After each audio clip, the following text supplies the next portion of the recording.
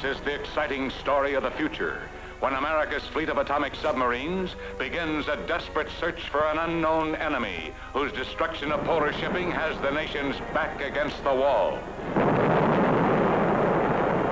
See the mysterious blasting of an atomic sub by this dreadful unseen adversary.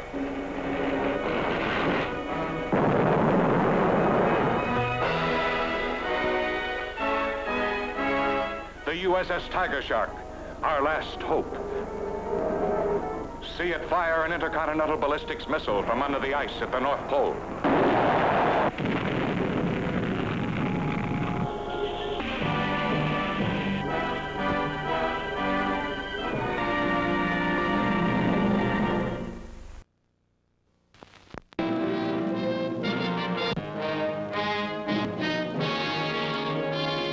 Even at this very moment, the entire world awaits the countdown that will send the first living person hurtling into the unexplored mysteries of the universe. 3, 2, 1, drop. Y-13. Commence your turn immediately. No, sir, I'm going straight up. First man into space. Can science prepare him for what no man has ever experienced before? Will the hypnotic effects of weightlessness or dread anoxia lure him beyond all human control? I wanted to be the first man into space. Is this the end? Lifeless man and his machine orbiting the Earth forever? Or what if he is the first man to return from space? Every man who challenges the unknown risks far more than science knows or conjectures. What will unpredictable cosmic forces do to the human body? What thing of unknown terror may return to walk the Earth?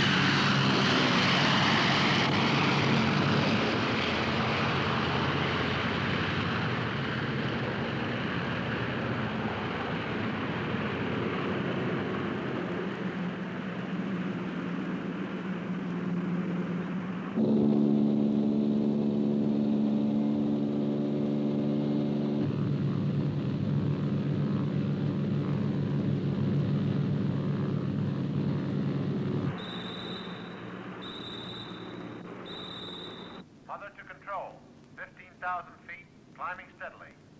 Check, 15,000 feet. Radar scanning correctly, sir. Other to control. Y-12 pilot, turn screen now.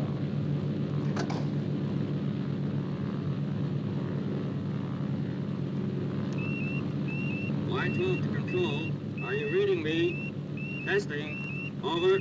Reading you loud and clear. Switch on your instrument transmitters now. Over. Control. I'm switching on now. Over.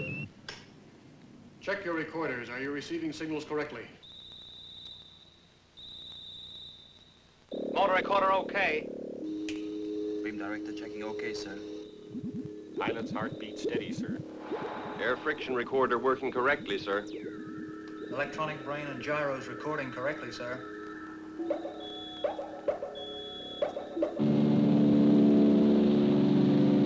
Preparing to drop Y-12, 45,000 feet. Check. Ready and waiting your countdown.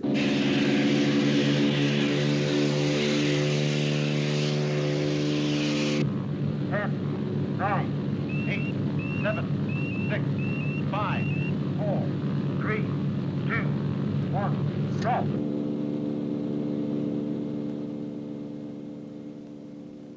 Y-12 detached and airborne. Firing rocket motor.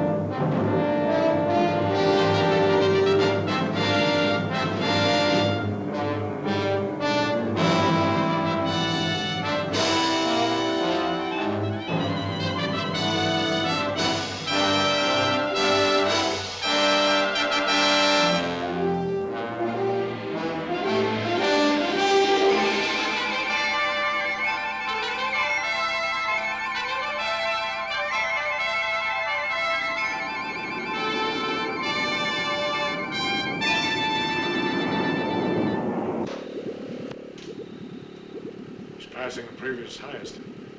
10,000 feet. It's through the heat barrier.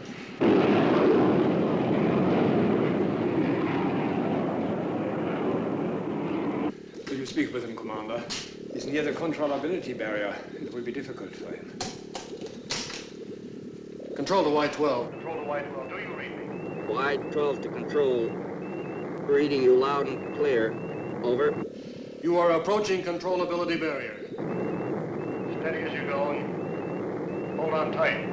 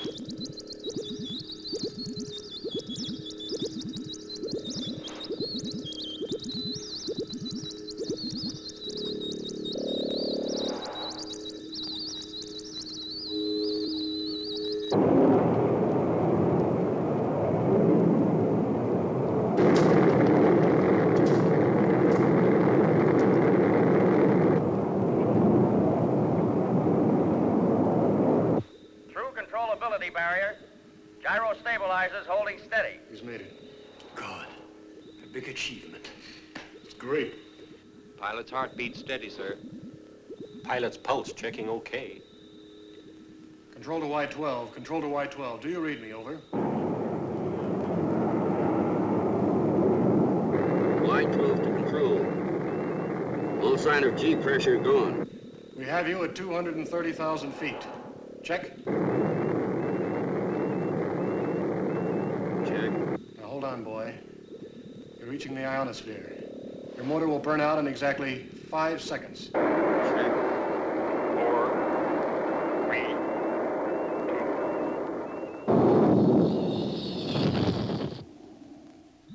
That's the burnout. He's okay.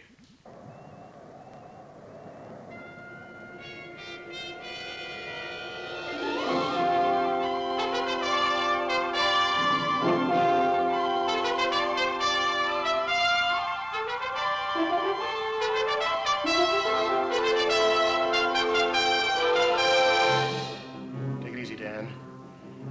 We're reaching maximum test height of 300,000 feet. You're in modified atmosphere.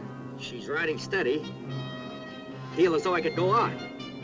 Test your controls and prepare to turn. Let her go, Chuck. See what you'll do. Think he's all right, Doctor? Heartbeat is almost normal. But with release of pressures, judgment may be unsound for some seconds. Should I take over on remote control? No, give him a few more seconds. Dan, do you hear me? I repeat, do you read me?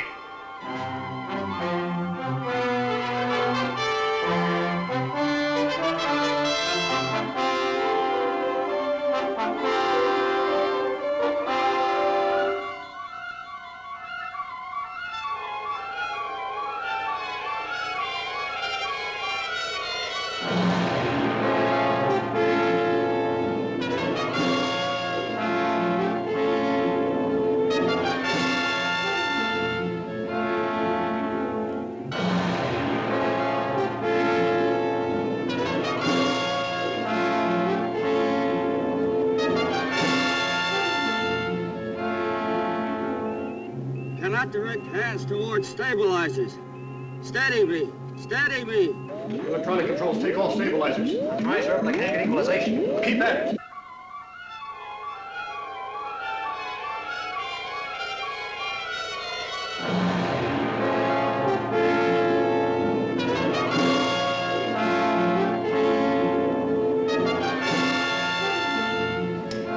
Listen, Dan. This is Dr. Van Essen speaking. You are weightless. Without concentration, you cannot coordinate your senses. Listen to me. Tell me what to do, Doc. Tell me what to do. First, control yourself. Now, forget everything else.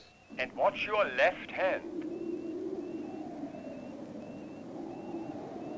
Without taking your eyes off it, put it down until it is resting on something, no matter what.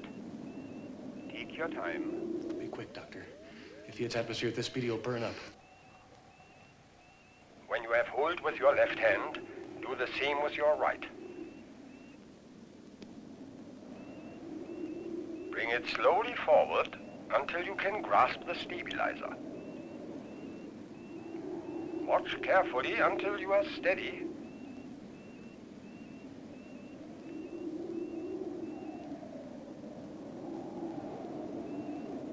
Now concentrate and you will regain control of Y12.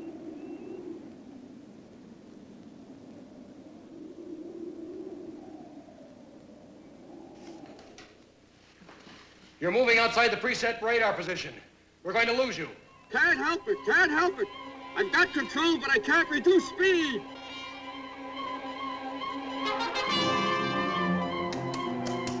Radar control.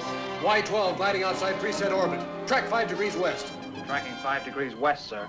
Oh, hold it. Look, it's going. His only chance is to bounce the atmosphere until he loses enough speed. Radar control. Yes, Keep sir. tracking west. Track west, keep going. Keep going. Keep tracking.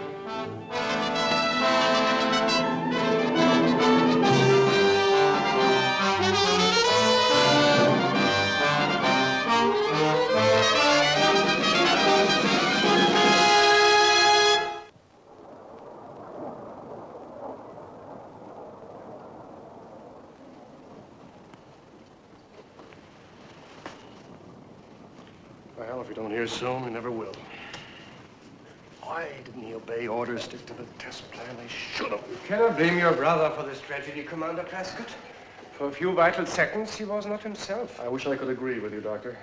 We do not yet understand the physiological conditions a man may have to endure at such heights. My brother's always been unpredictable. He's a heck of a good pilot, the best we ever had. Well, he knew the limits. Why did he disobey orders? It was a physiological condition clouding his judgment. Chuck, we progressed a long way in the development of aviation medicine, but the conditions we simulate in the high-altitude test chamber just aren't the real thing. Captain Richards' office, Commander Prescott speaking. Huh? Is the pilot all right? Now, where? Say that again slowly. Puerto, yes, I know the place, between Albuquerque and Santa Fe. Yes, so don't let anyone near it. We'll be right over. We found Y-12s. They're badly damaged, but in one piece. And Lieutenant Prescott, is he safe? Yes, he's all right. Yes, sir. Have Hyatt bring round my car on the double. Salvage officer speaking. Captain Richards, team up the Y-12 crew. Get them loaded and have a salvage crane follow me to Puerto. I'll radio directions, but get going. All, Commander. Looks like you're losing me another night's sleep. Afraid so, sir.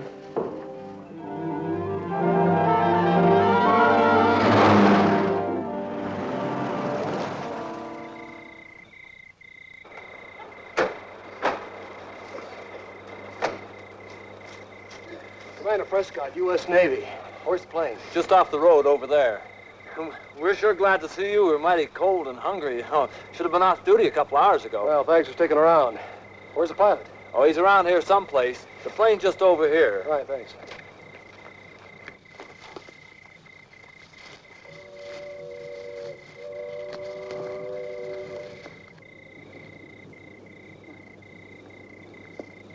Take it easy, Clancy. It's me, Whitney. I brought the Navy. What in, a land yacht? See you come down? Yeah, right down the valley. We took a quick look and radioed into headquarters. Where's the pilot? The relief patrol took him into town. Into town? But he's okay. Sure. He looked like a man from Mars in that get-up. Talk sense, but he acted kind of loony. What do you mean? I don't know. Kind of high, I guess. But I'll tell you one thing. I'll send in a report to you in the morning, sir. Fine. Well, she's badly beaten up, but with any luck, the instruments might be okay. Let's hope so.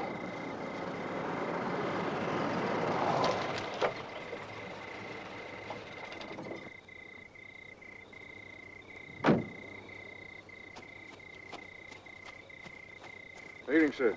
Boy, that pilot's the zaniest guy I ever saw. How come? He had me take him into town for a change of clothes. Said he had some dame to see. Couldn't even wait for coffee. I guess I know where that'll be. Mind if I borrow the car, Skipper? Sure. We'll ride back with the salvage crew. Thank you, sir. Take it easy.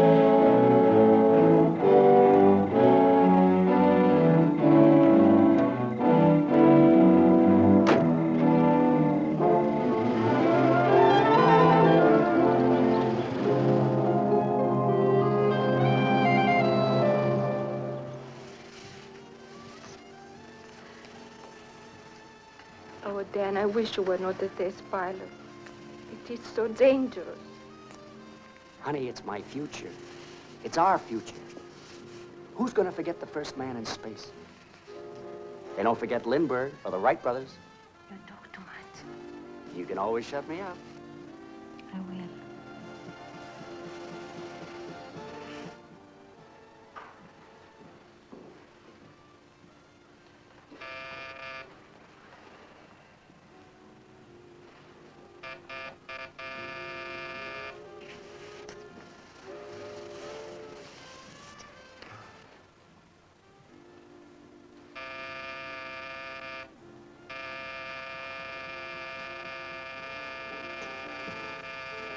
Ma chi può essere a quest'ora? Non si può mai stare in pace. Oh, don't talk with the macaroni. Answer the door.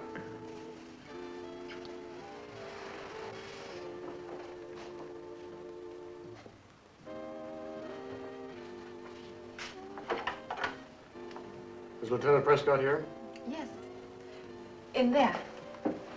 But Hiya, brother. Have a drink. What the heck's the matter with you? You just wrecked $10 million worth of aircraft, and I find you lollygagging around here. Why aren't you back at the base making out your report? As a matter of fact, I was just on my way. Okay, wise guy. Taylor? Escort Lieutenant Prescott back to the base and inform the duty officer that he's confined to quarters until further notice. Yes, sir. Now, get up. You can see how it is, honey. I'll phone you as soon as I can. You can pull all the rank you want. You're very good at doing that. But just remember this. You couldn't pilot a kitty cart across the other side of the street. If it weren't for guys like me, you'd be dead. Nothing.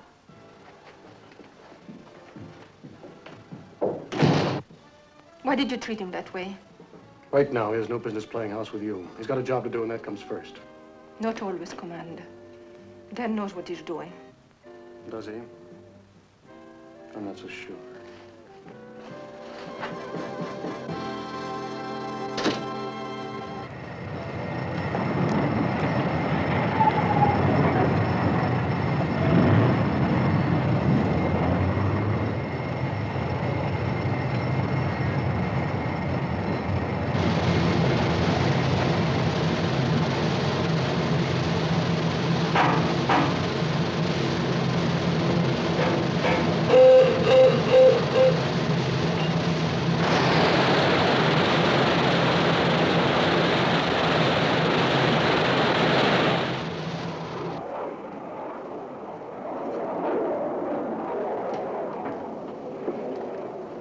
Why don't you quit riding the boy, Chuck? He disobeyed orders. Y-12's a wreck, and we were darn lucky to salvage the instruments. All right, but you gotta look at it both ways. Just think of the progress we made. Come in. Yes, sir. Simmons, take this to Commander Barrett. Tell him I'll be there in 5 minutes. Yes, sir. I got something else here you can worry about. I'm putting Y-13 on a 4-week countdown as of tonight. 4 weeks? Yeah, the Pentagon just came through with a priority go-ahead.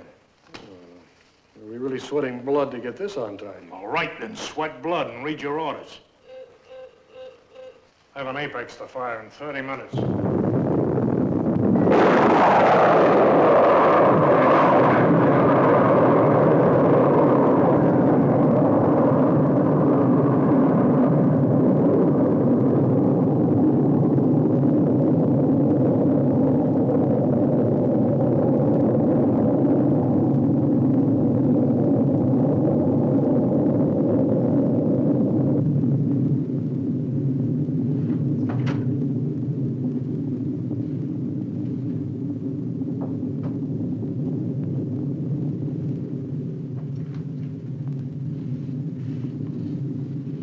Look at that baby go. Isn't she beautiful? You're, released on Captain Richards' orders. It's about time. It's not all. It seems the Pentagon is so impressed with your fame that you're to pilot Y-13. That's great. But you're not so very happy about it, are you? I just want to be sure of one thing, that there are no mistakes, that you obey every instruction given to you. Your reactions are slow up there. That's not the answer I want. What do you want me to say? I want you to say that you understand that you're the pilot, but I give the orders. Unfortunately, I think you'd do anything for this. Get off my back, will you? I'll get off your back as soon as you realize that we're developing a piloted space plane and not a record-breaking hero. All right. As I said before, your reaction is slow up there. No, we'll see to it that you get plenty of time for a checkout before the next flight. Dr. Von Essen will give you a thorough indoctrination so that your reactions are automatic. Now get your things together and get over to aviation medicine. Yes, sir.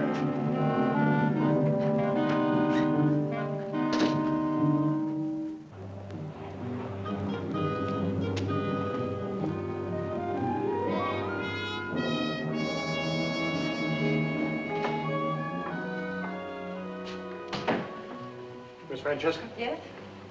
What are you doing here? I'm sorry, Commander, but I'm in a hurry. What? Chief, what is Miss Francesca doing here? Checking in some material with Dr. Von Essen, sir. I don't understand you, Chief. What sort of material? She's on Dr. Von Essen's staff, sir. Aviation Medicine Department. I wish she was working here. I'm all for scientists in skirts. You and the rest of the Navy. Come in. Commander Prescott. Congratulations. Y-13 should be a fine project. Oh, thank you, Doctor. Sit down. Cigarette? No, thanks. Say, Doctor, do you have a Miss Francesca on your staff?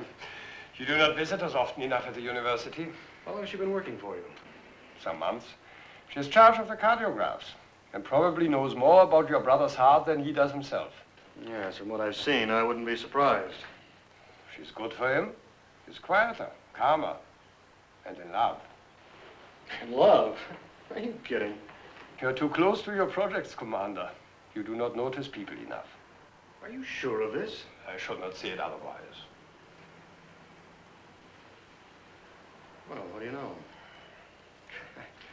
Sort of an idiot does that make me? Why in the heck didn't Dan say something? You don't seem to have your brother's entire confidence. No, Doctor, I'm afraid I don't. You wish it were any other man than Dan who should pilot Y-13? Well, he's not the man I'd personally pick for the job. Why not? I just don't think it's in his nature to stay inside any organized pattern. It's not an unnatural characteristic to find in a man who risks his life for a new achievement. Maybe so, but on a project such as this, I prefer to have someone more reliable. Well, you will be my care until you are ready for the flight. I'll pay some attention to his psychology. Yes, would you let the psychiatrist work on him, Doctor? Make him understand that even though he's up there in space alone, he still has to obey orders. Attention all personnel. Stand by for Y-13 rocket motor testing.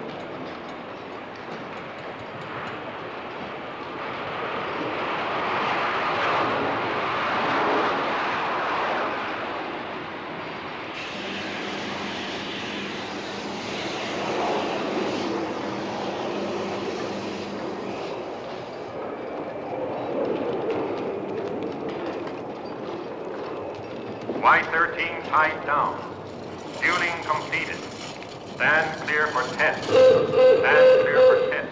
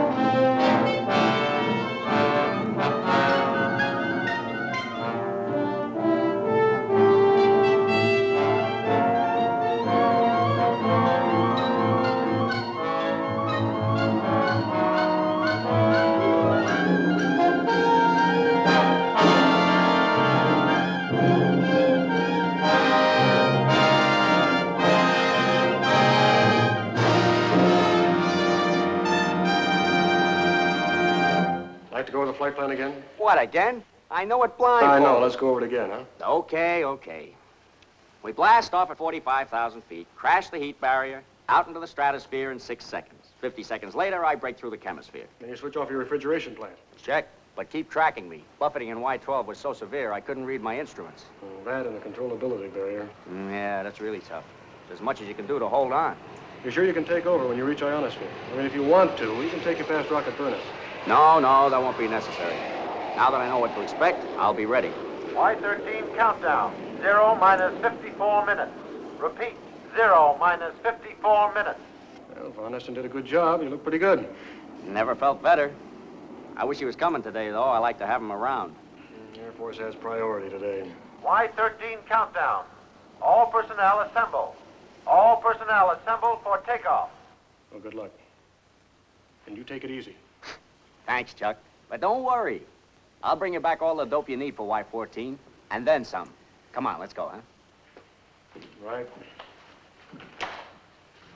6, 5, 4, 3, 2, 1, drop.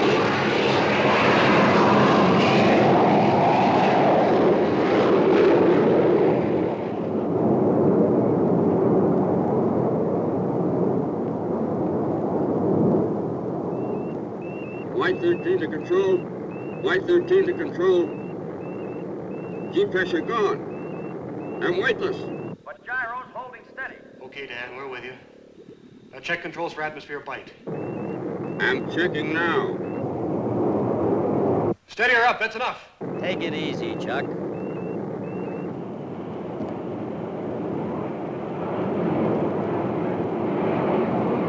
Approaching 500,000 feet. Check? Check. You're doing fine, boy. Now commence your turn in 15 seconds. Chuck, she feels like she'd go on forever. Stop talking. Concentrate. 580,000.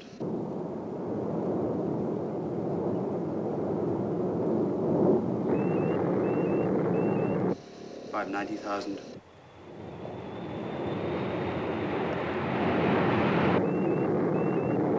600,000. Your altitude is 600,000 feet. Prepare to turn.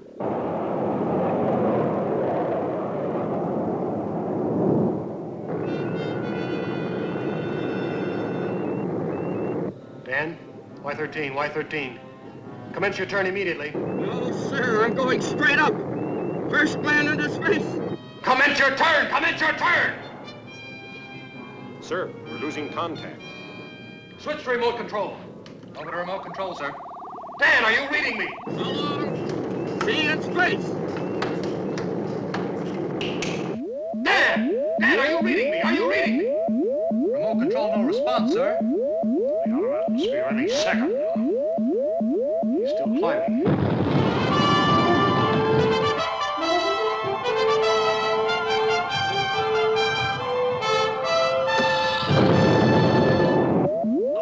Fire is emergency boost. This is an emergency. Keep all radio beams open. Instruct all radar to keep scanning constantly. Bring in everyone. Warn all spotters. This is an intercontinental priority. Yes, sir. Yes, sir. Well, he's on his own now. The first man into space. He'll either hit the moon or orbit the Earth the rest of his life.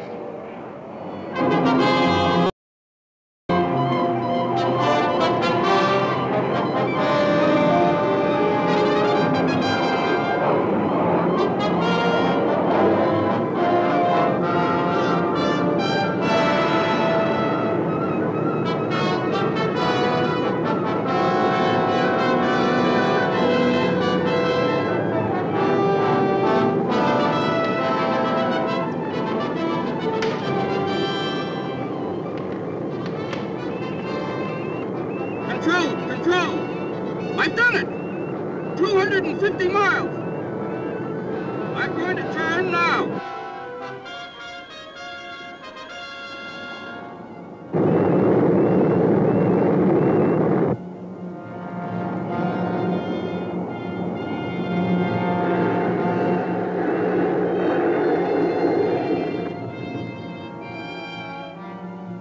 This is Y13 calling from over 250 miles in space.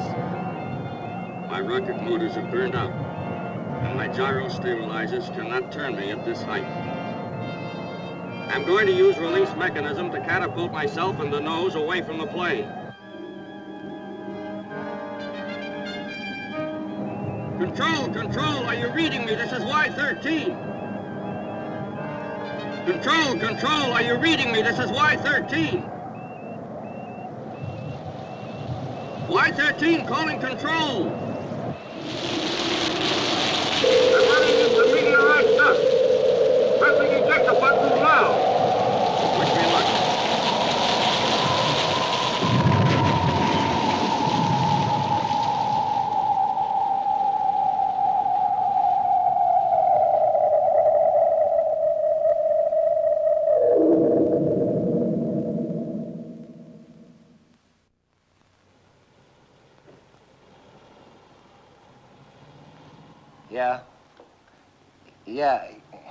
Yeah, see. Yeah. Kalinsky. Yeah, sure, we'll take care of it right away. Yes, sir? There was some Mexican farmer called Sanchez. He says he caught sight of a parachute floating down. It landed just outside his farm. I don't know. He says there's something like a front half of a plane or something attached to the chute. Well, where's he located, sir?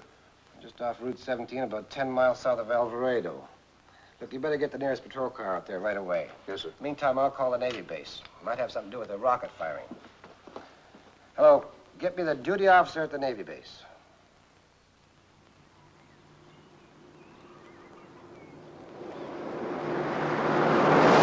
Smash up on the South Highway.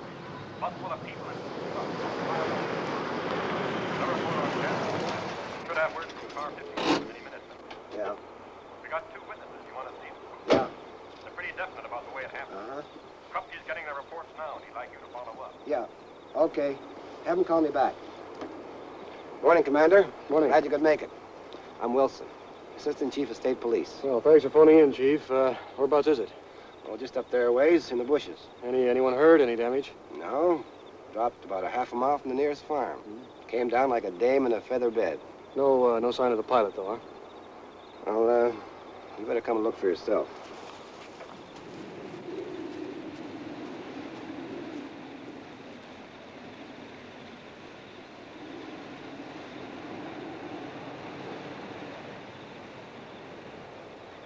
Well, what do you make of it, Commander?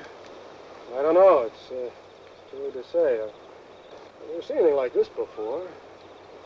I'll have to go into the test lab. Well, the pilots had it, that's for certain. And the smashed canopy, you mean, huh? Yeah, I couldn't live up there in space. You got a minute, sir? Why? Could you come up and take a look at what we got up here? There's a farm. Are you okay? Oh, yeah, I'm okay. Salvage crew's right behind me. Oh, well, look, will you have one of your men stand guard? I've got to go in Albuquerque and make a call. Oh, sure. I'll be here myself. Well, thanks for your help. I'm always glad to help the Navy. What's the trouble? Oh, it's this Mexican farmer. He's had a lot of cattle slaughtered for no reason I can see. Well, let's go and see. Okay.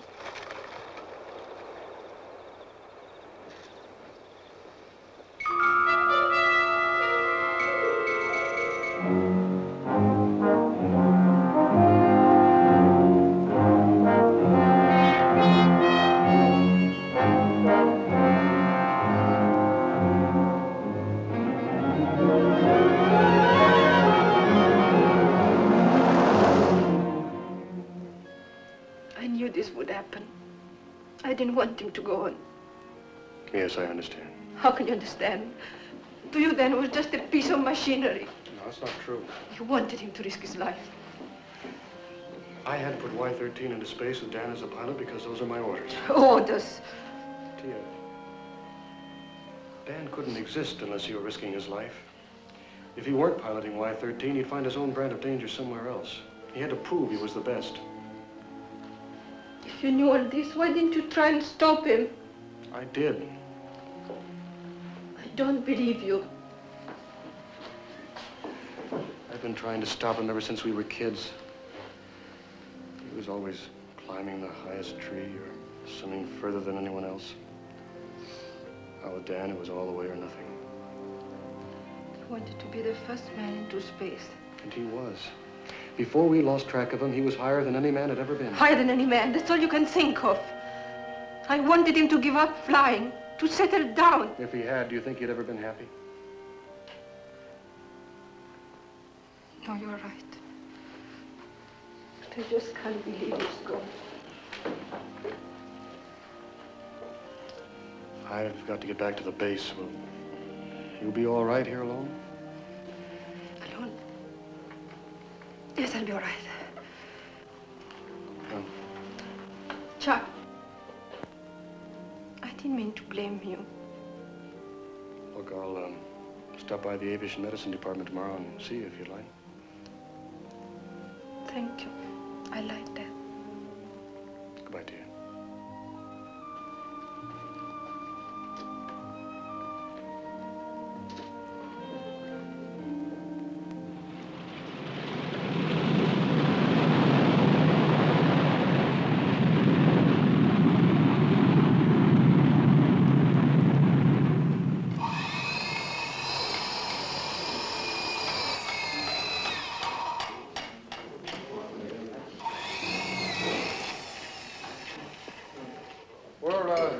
Some metallurgical tests. It seems as if the skin was subjected to some sort of incrustation we've never heard of. Any idea how high he went? Oh, in weakened gravity pull, he could go a long way. Could be anything, 250, 350 miles. Chutes seem okay. There's the usual signs of scorching. Yeah. The automatic escape mechanism operated perfectly, too. And this braking chute opened just right, as soon as it hit full atmosphere density. But it was too late to save Dan. Nobody could live once the canopy burst. He'd be dead in a second. Have a look over here. This incrustation has some remarkable qualities.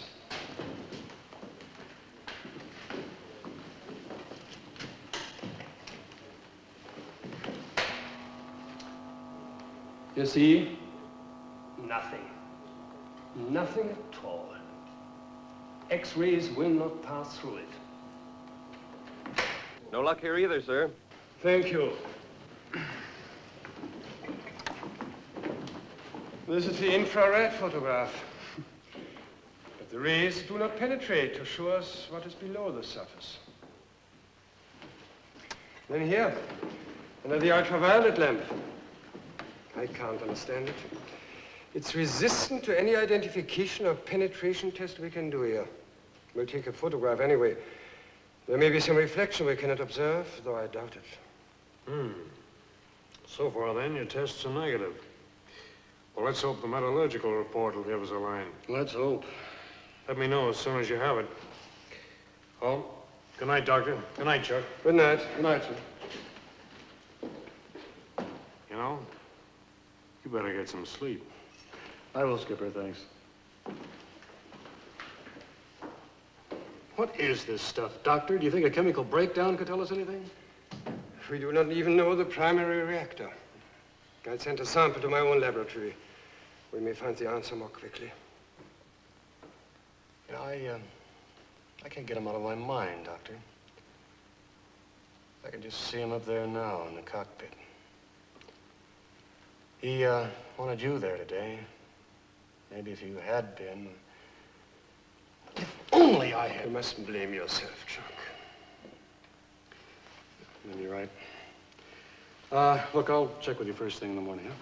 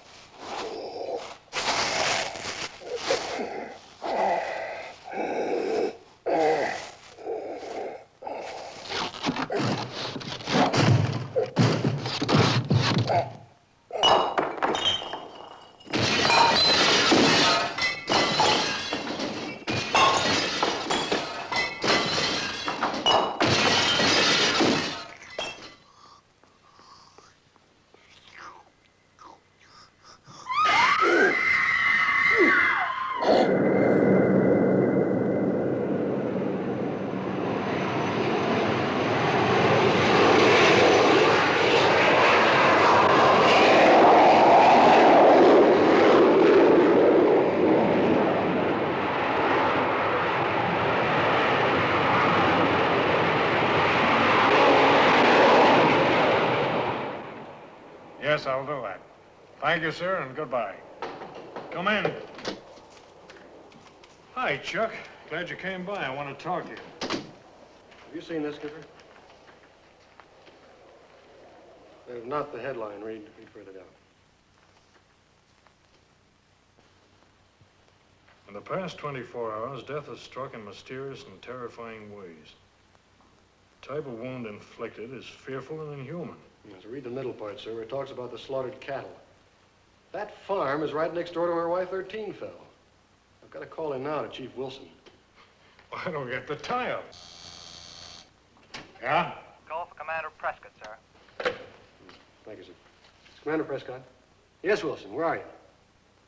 Alameda? What? Yes, well, I'll be there as soon as I can.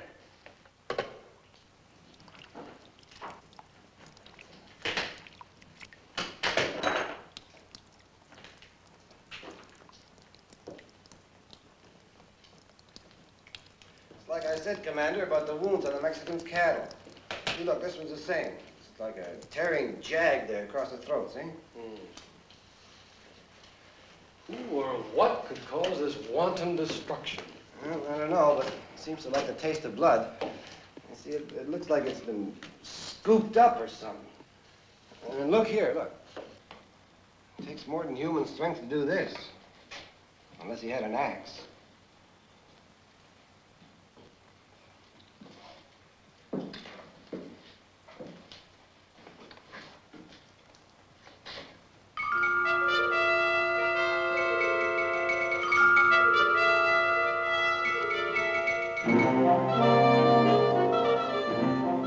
Chief. Yeah? Give me your flashlight, would you? Sure. There. See on the edge of the wound there? What? Those little shiny specks. Oh, yeah, I see. That's funny, I never noticed those before. What do you suppose they are? When you do an autopsy, will you send a sample of that to a Dr. Von Essen in aviation medicine? Sure. Think they mean something? I don't know. I'd like to take a look at that Mexican's cattle. Okay, we'll go over as soon as we're through here.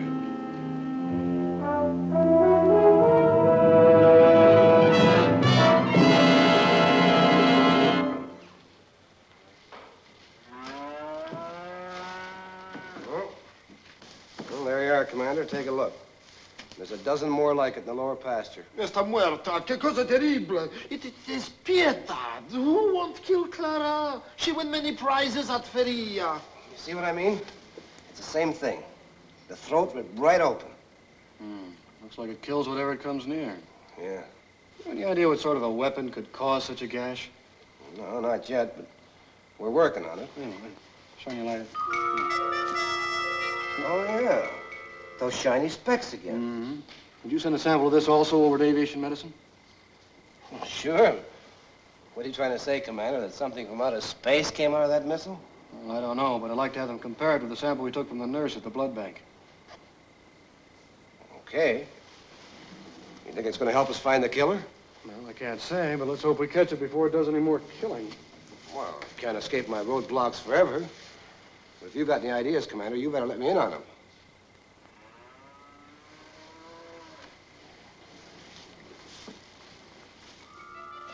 Here, put that in. There. What is it? Looks like a high-altitude oxygen leak. I gotta get back to the base. I've got a lot of work to do. But don't worry, I'll keep in touch. Yeah, sure. Hello, señores. ¿Quién pagará mi ganado?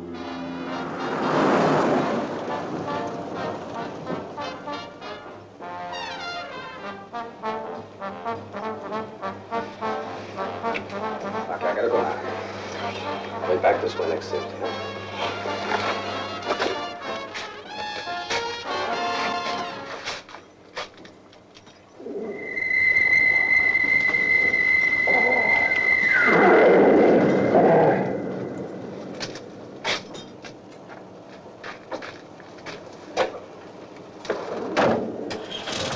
Hey, don't forget to keep my side warm. Don't worry. I won't let it get cold.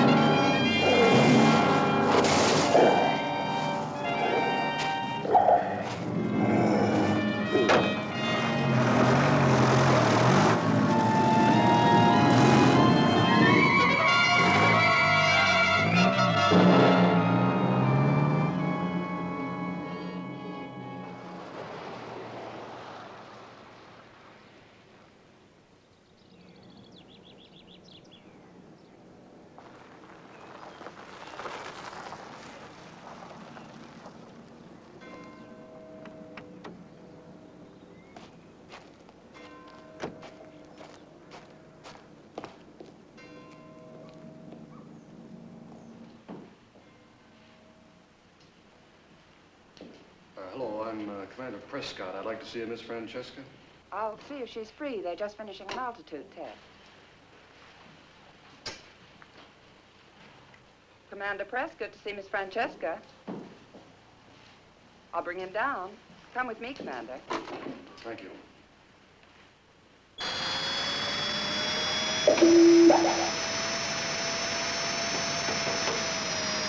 Watch atmospheric density and final reactions carefully. Only 10 seconds to normal. Right. Open the chamber.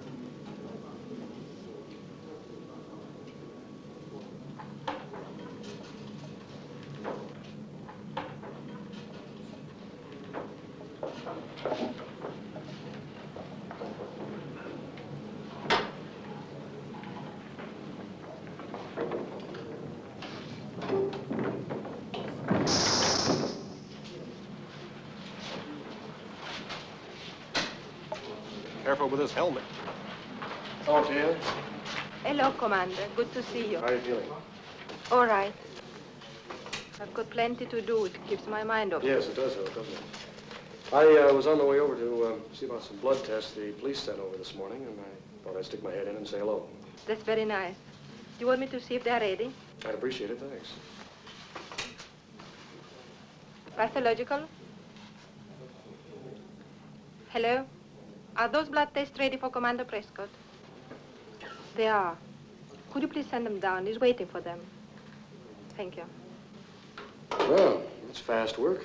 We try our best. Do you want some coffee? Yes, I would, thank you. Black? Please. Sugar? No, thanks. Fine. You look tired. Well, maybe this will help. How did you ever end up in Albuquerque? I came with my father 2 years ago. He and Dr. Van Essen were very good friends. They were at school together. And when my father died, Dr. Van Essen asked me to stay on and help him. What part of Italy are you from? Turin, from the north of Italy. Ever get homesick? Not anymore. Well, it's strange. First time I met you, I thought, well, it just goes to show you how wrong a person can be. Do you want some more coffee? No, thanks. It's fine. Thank you. Embedded in both samples are innumerable particles of meteorite dust that show no sign of structural damage, such as would be expected from passage through atmosphere. Detailed analysis will be needed before a confirmed opinion can be given. The full report is requested on the origin of the dust. Has this got anything to do with Dan? I don't know. Look, Tia, I've got to get back to the base. I'll see you again as soon as I can. Thanks for the coffee. Goodbye, Chuck.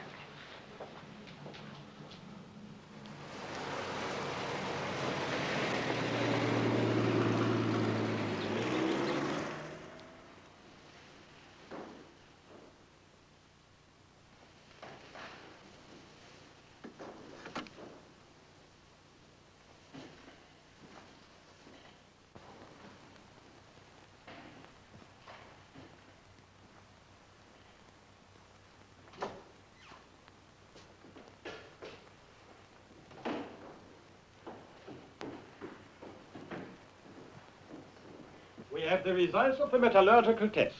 Hang on a second, will you, Doctor? I'd like you to take a look at this. Later. Come over here. I want to show you something.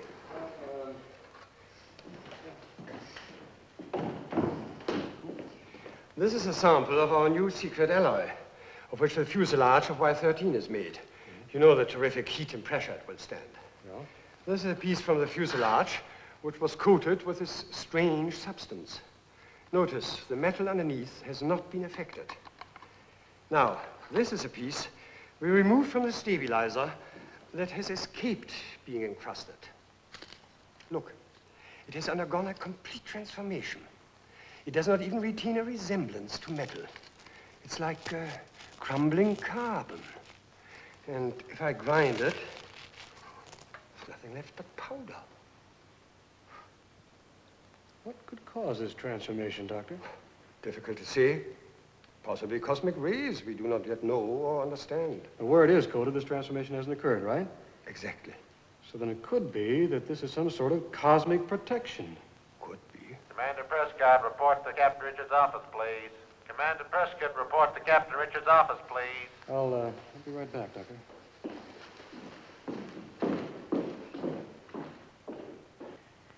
Although I accept your explanation, Senor Capitan, there is no doubt that it was Providence that His Excellency was not killed. But the place where the tail section of Y-13 fell is 10 miles from your town. What is 10 miles, Senor, when you do not know where your missiles go? What's he getting at? He's referring to the rocket that almost hit Juarez. But that was a captured German V-2. It happened nearly 10 years ago. What is 10 years, Senor? You still do not know where your missiles go. He has the whole story, sir. The low-flying projectile you lost over Argentina last year, the Apex missile that disappeared last week. That is so, Senor Capitan. Where are they, eh? As if I knew. If they're not up there, they must be down here. Glad you're here, Commander. Meet Senor Ramon de Guerrera, Consul for Mexico at Santa Fe. Mr. Harold Atkins, State Department, Commander Prescott. Mr. Atkins?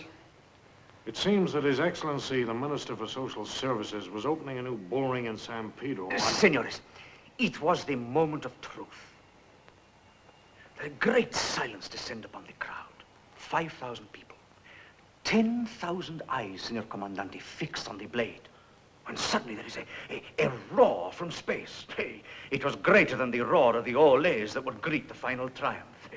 All the eyes look up. When they look down... So you missed the kill? Of course. Suddenly there is a tremendous... The crowd scatter. The bull is scared, jump over the barrera, nearly into the lap of His Excellency. And then the bull escaped and wrecked the market.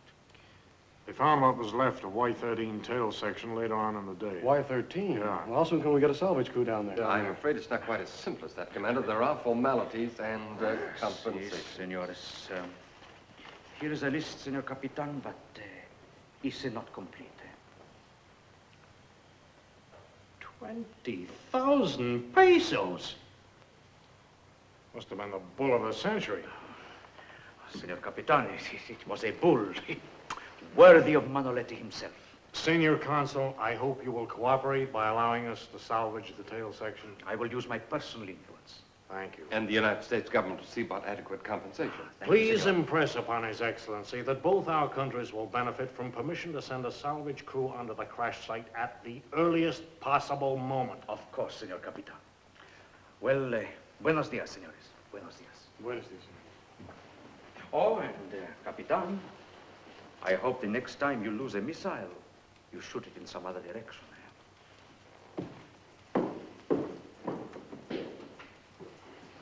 Boy, we fire a dozen missiles every week. Because something goes wrong once in a while, this kind of thing has to happen. Now look, Chuck, Wilson's just called. Things are getting pretty serious. There have been 3 more killings. 3? Yeah. Did he give any details? Mm-hmm. A truck driver at a roadside diner just outside Los Alamos, and an elderly couple up by Green Valley. Oh, Green Valley? Why, that's... How is it traveling those distances in such a short space of time? It can drive. Wilson found a truck with a steering column and foot controls bent so far out of shape it can't be driven another yard. Ah, we're beginning to get a picture. We know it has great strength. It's clumsy, smashes everything it touches. And it has mechanical knowledge. What makes you think this has anything to do with Y-13? Captain, I'd like to have you take a look at something in the lab. I think it's a... Excuse me. Captain Richards. Commander Lawson, sir. The S-21 rocket motor's ready on test bed number 2.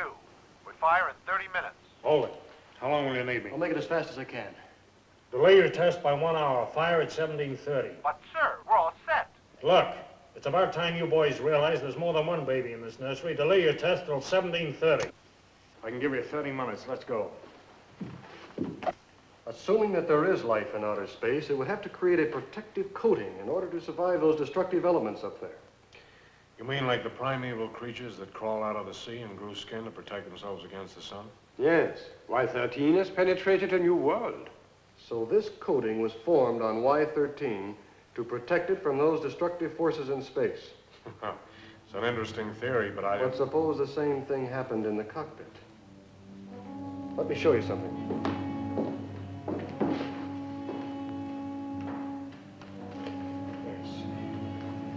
If you notice, this is flexible and harmless to touch. Let me demonstrate on this piece of sponge rubber here. I'll wrap this around my hand. Watch this.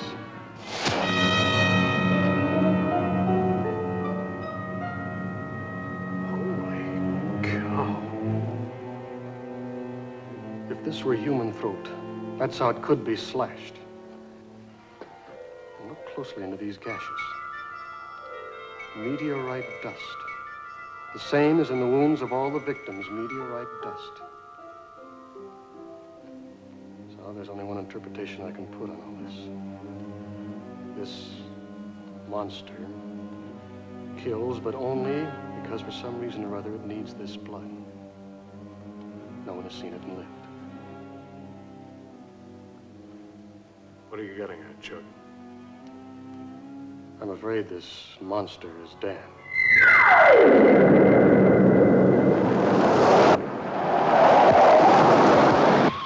Say, that guy's off course. Yeah, he's loaded okay.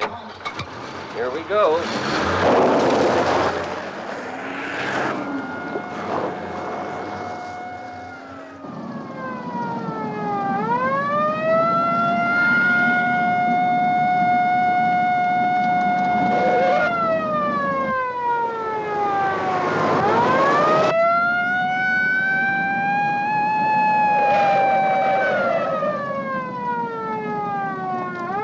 Hold on, I'm gonna take him.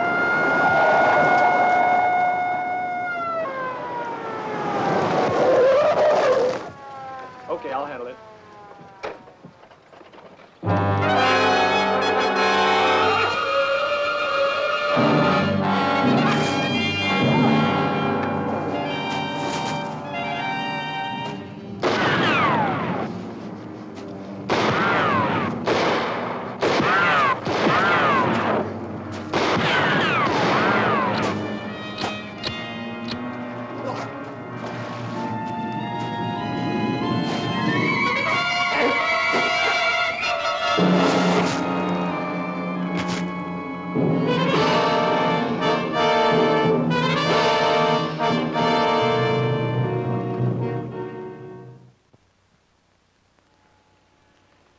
Dan's metabolism must have changed, but what form has it taken? Without knowing the kind of cosmic rays to which Dan was subjected and their effect on the physical basis of life, I could not say. Perhaps it caused a blood change. Boy, it's incredible to think of your brother as a blood-drinking... Tia, would you get Dan's metabolism charts and cardiograms? We're going to need your help. Yes, I have them all here.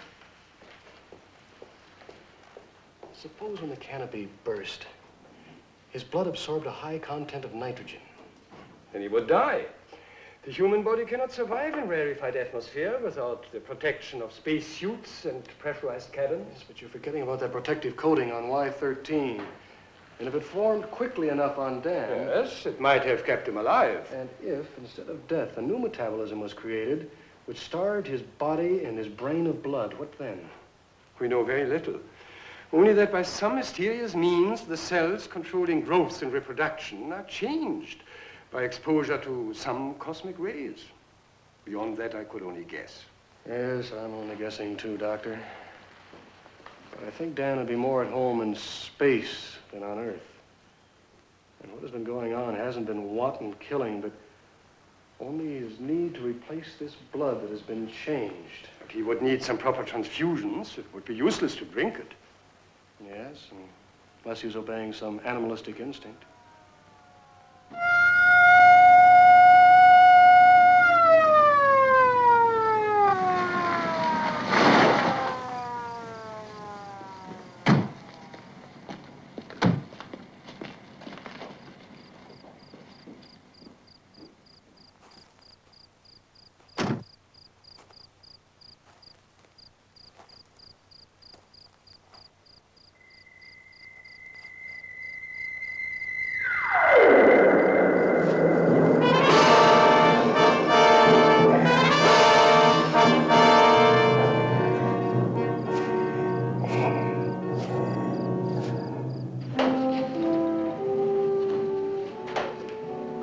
Your hunchman's right, Commander.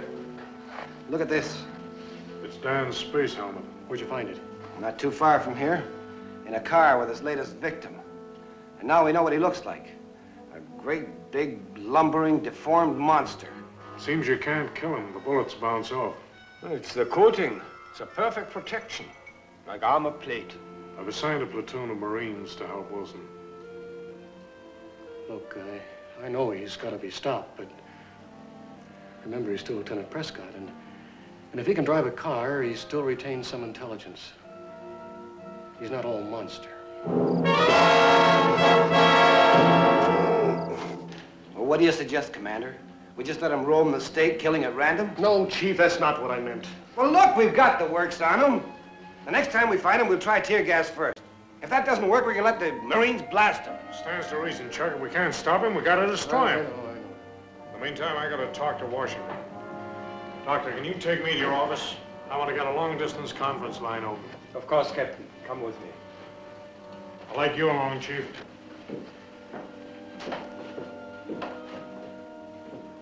Chuck, why did this have to happen? Tia, we're conquering a new world. The dangers have to be faced. Someone has to start. But why Dan? Who could stop him? I couldn't, even though I tried. You couldn't either. No, I couldn't. No, though, you were right about one thing. It was a piece of machinery that I wanted in the cockpit of Y-13, not Dan. It is hard to remember sometime that people matter more than machines. It is...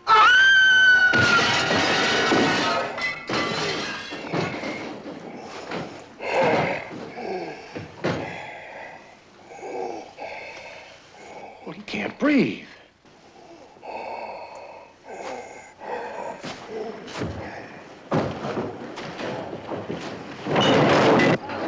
In there!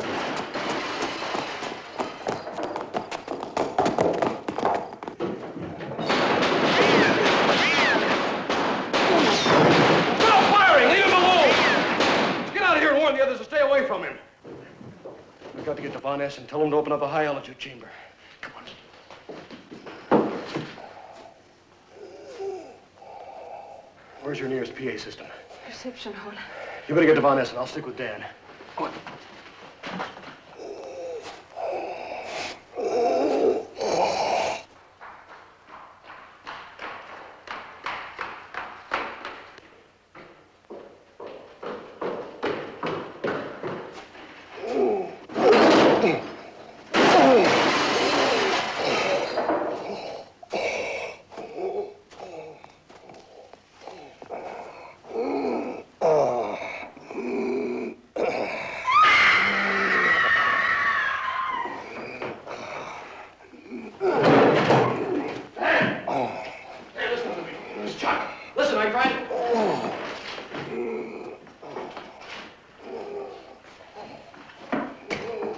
Attention, everyone.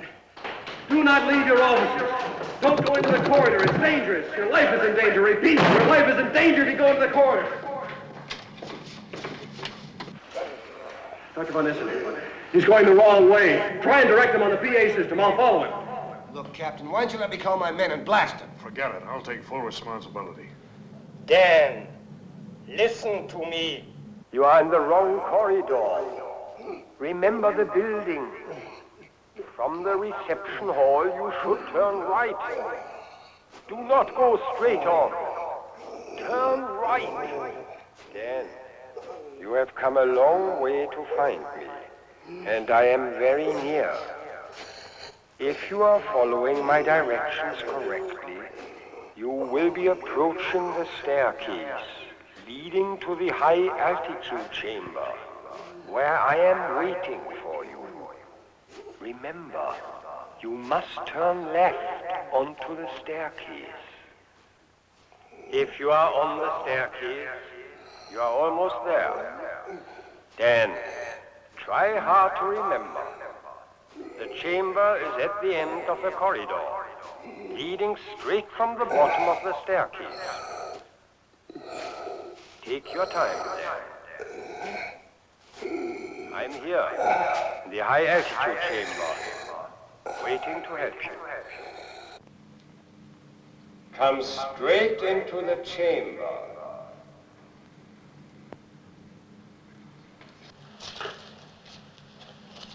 He's coming this way. Captain, open the door to the chamber. Larson? Yes, Doctor. Take Mr. Wilson over to the atmosphere controls.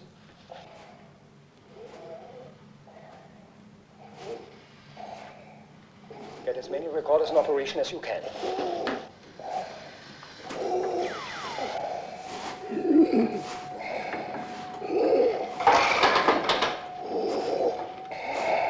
Look out, Skipper!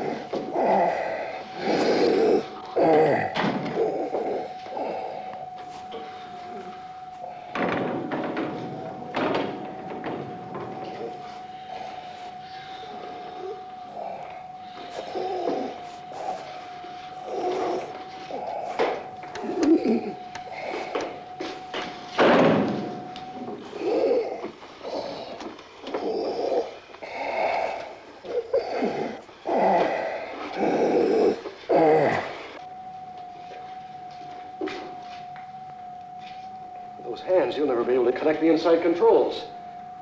I'm going in. Chuck, you can't. I've got to. Chuck!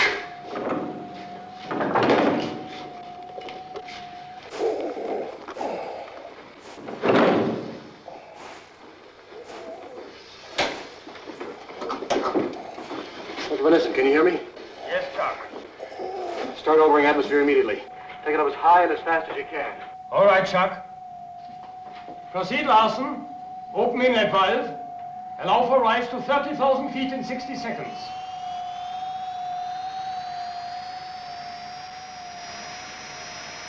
Beam down, Chuck. Dan, it's Chuck. Your brother, don't you know me? Chuck, we want to help you. We want to help you, Dan.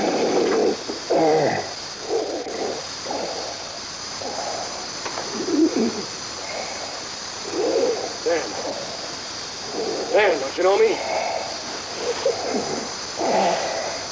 Chuck! It's Chuck! Don't you know me?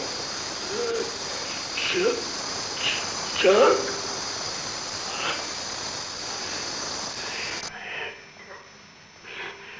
Dan, we're trying to help you. Sit down in the pilot's seat. Sit down. That's right.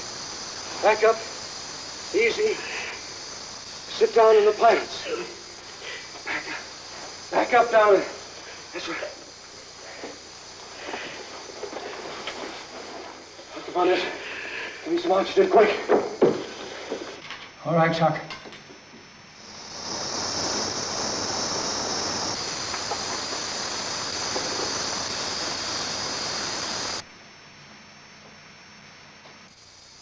Dan. Listen. Dr. Van Essen is here. He wants to help you. Dan, I'm here at the window. Dr. Van Essen. Doctor, I've been searching for you. Everything seems strange and dark. I couldn't find you. Tell me about it, Dan. If I know what's happened, I can help you. Under this stuff, I feel like I'm suffering from some terrible disease. Like I've got no blood in my veins. But the rarefied atmosphere we are giving you, it helps? Like clean, fresh air. I can breathe and think again. We're up to 30,000 feet. Can Chuck take any more? Be still, Chuck. Don't exert yourself. Take it very steadily up to 38,000 feet, but no more. Go on, Dan. There's not much to tell. I have no memory, only an instinct to stay alive until I found you. I've been groping my way through a maze of fear and doubt. We're steady at 38,000. Hold it there. Dan, to find out what's wrong with you, I must make metabolism and blood pressure tests. All right, Doctor.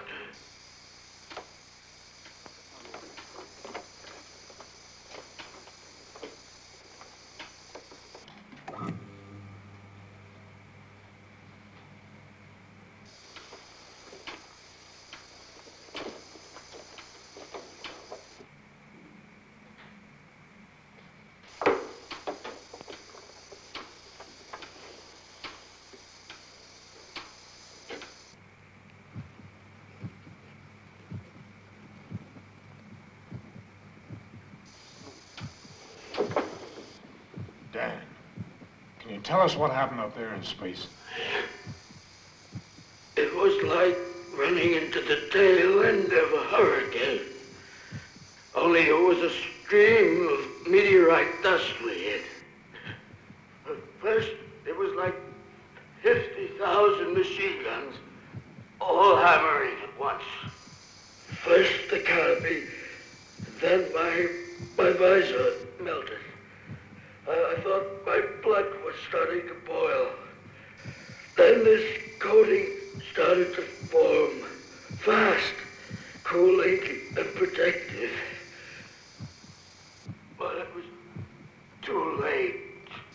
The last thing I remember was pressing the button of the nose ejector. Then I thought I died. How high did you go, Dan? About 250 miles. Maybe 300. I don't know. Chuck, did you hear that? Yeah, Dan. I'm listening. You thought I was kidding when I said I'd bring back all the dope you wanted? Well, I've got it all. With the covering of this stuff, Y-14 will be able to go through that meteorite dust straight up.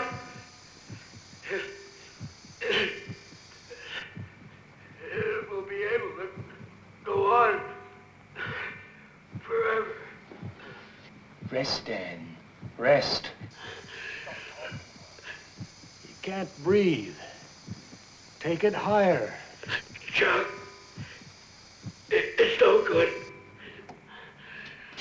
I'm finished. We shall take him higher. But if we do, we'd kill Chuck.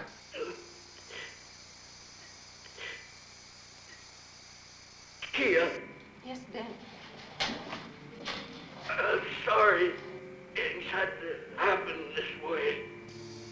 But you see, I just had to be the first man into space.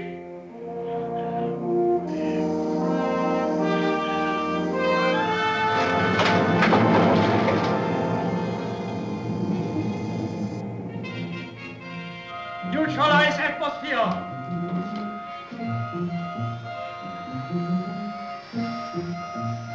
Right, Captain. Open the door.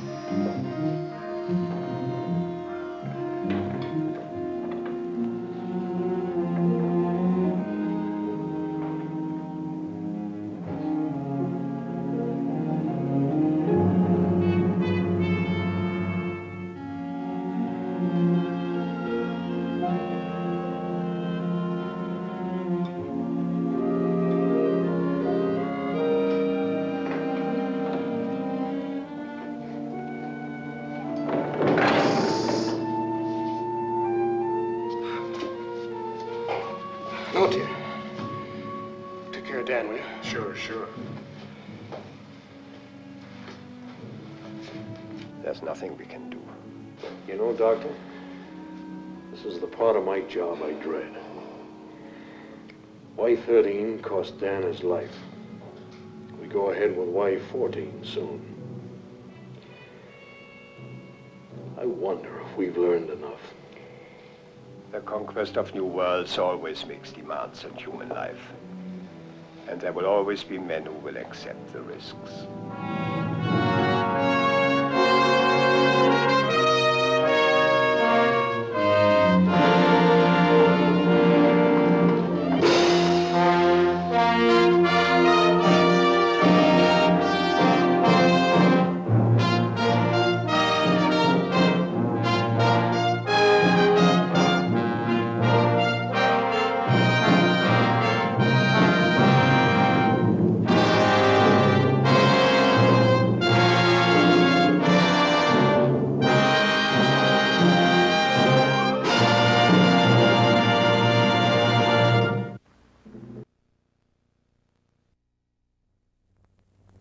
It's intermission time, folks. So hurry, hurry, hurry. Step right over to our refreshment center for the most extravagant array of refreshment goodies ever assembled under one roof. Enjoy breathtaking, mouth-watering goodies. Everything from a snack to a delicious full meal. At our refreshment center, you'll find a large variety of goodies to satisfy your hunger, your thirst, or your sweet tooth. So hurry, hurry, hurry. Visit our refreshment center now. The show starts in 10 minutes.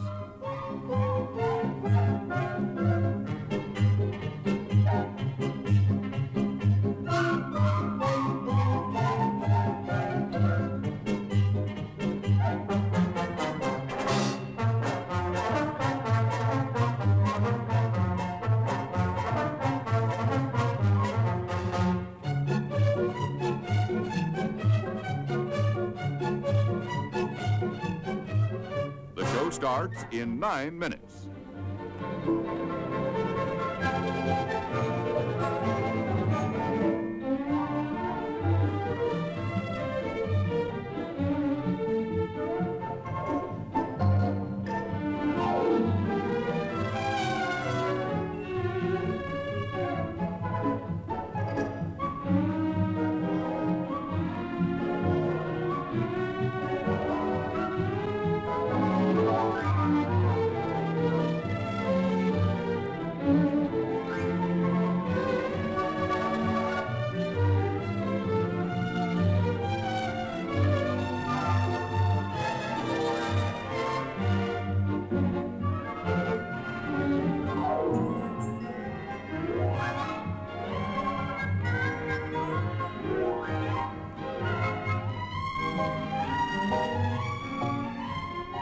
The show starts in 8 minutes.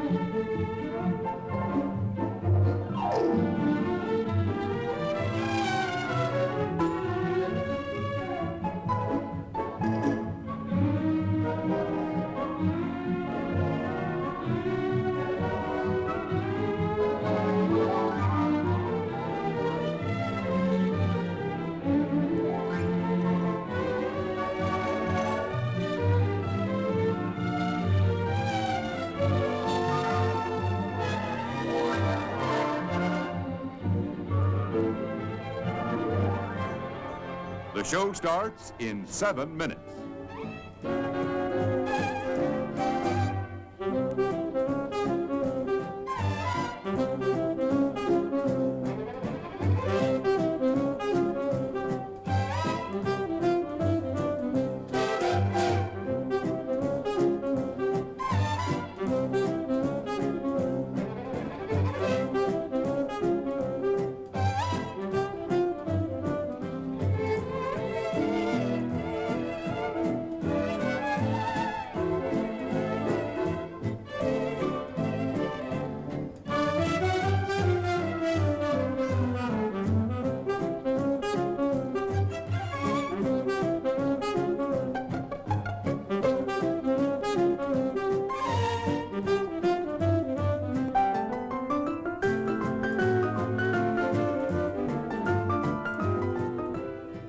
The show starts in 6 minutes.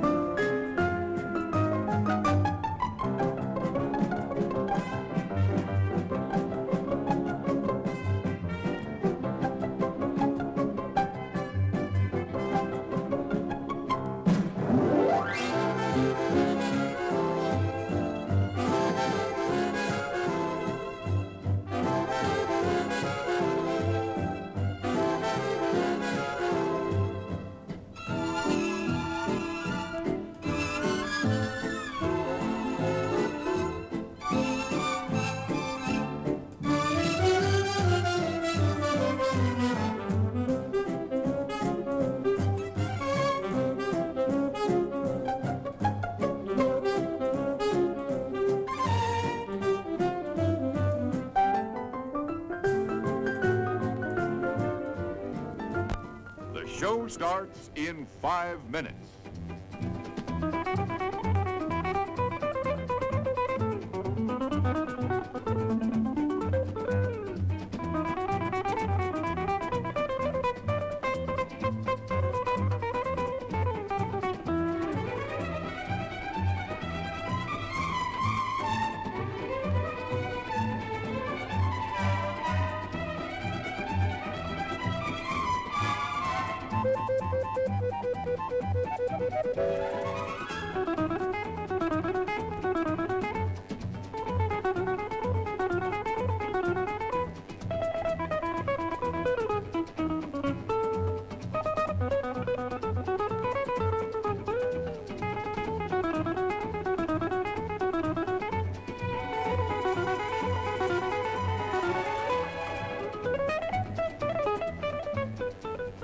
The show starts in 4 minutes.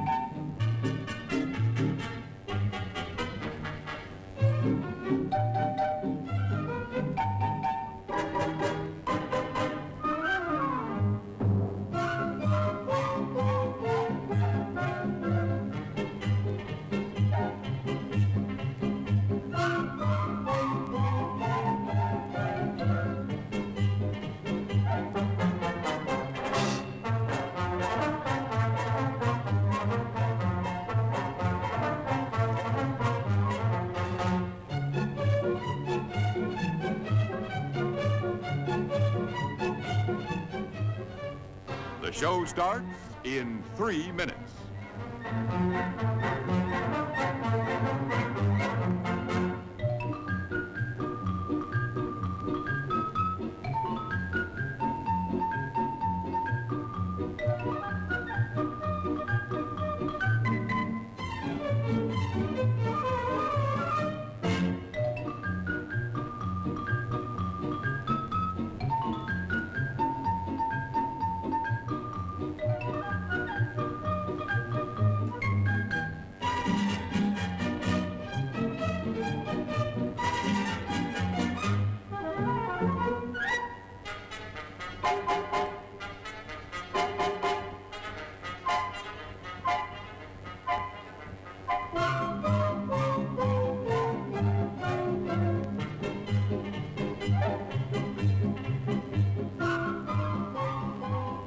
The show starts in 2 minutes.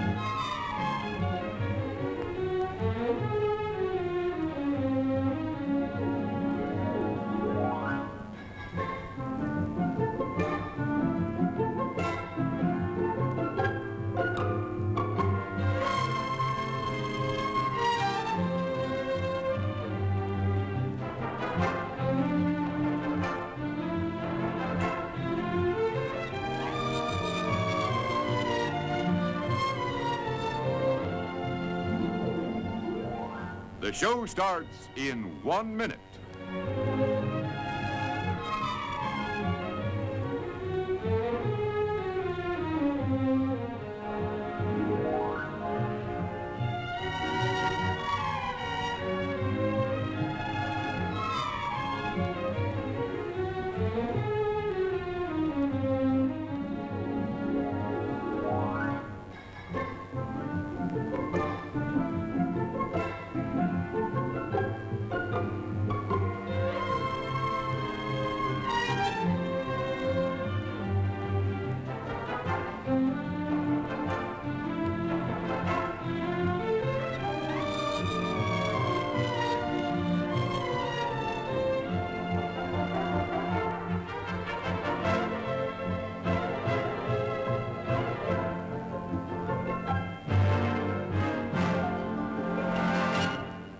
And now, on with the show.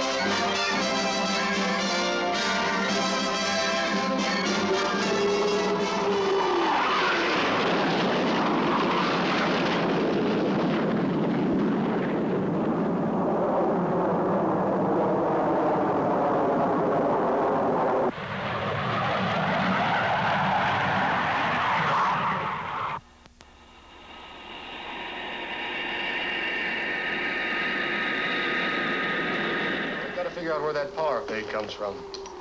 Okay, I'll see you later. Bye. You ever think of trying sleep instead of Benzedrine? You know, you might like it. Brother, I've had some tough nuts to crack in my time. Thanks. But nothing like this. And to top it off, this guy has to go and get himself killed right outside the base. If he was killed. What do you mean? Well, he could have died from natural causes, you know. Switch coming from a base security man. You fellows are usually suspicious of everything. Okay. Here's the sentry's report. And this just came in from the FBI. It's what they have on the dead man Grizel. Yeah? Jacques Grizel, 35, French-Canadian, graduate of Toronto University, specialized in scientific farming, good war record, born in Toronto and went north for farming after the war. Has sister Barbara, age 24, living on the farm with him. Well, both the Grizels got a clean slate. There's nothing suspicious about them. Yeah? What was Griselle doing in the woods at 3 o'clock in the morning? Farming? Cigarette? No, thanks. What are you going to do now? Get yourself all involved in this business? Let the local authorities figure it out, Jeff. Well, the colonel doesn't think it's that easy, and neither do I. Besides, who can forget the look on that dead man's face? Now, look, there's probably some simple explanation. I don't know. Maybe Doc Warren has the answer. He should be finished with the autopsy by now. Let's go on over. Okay.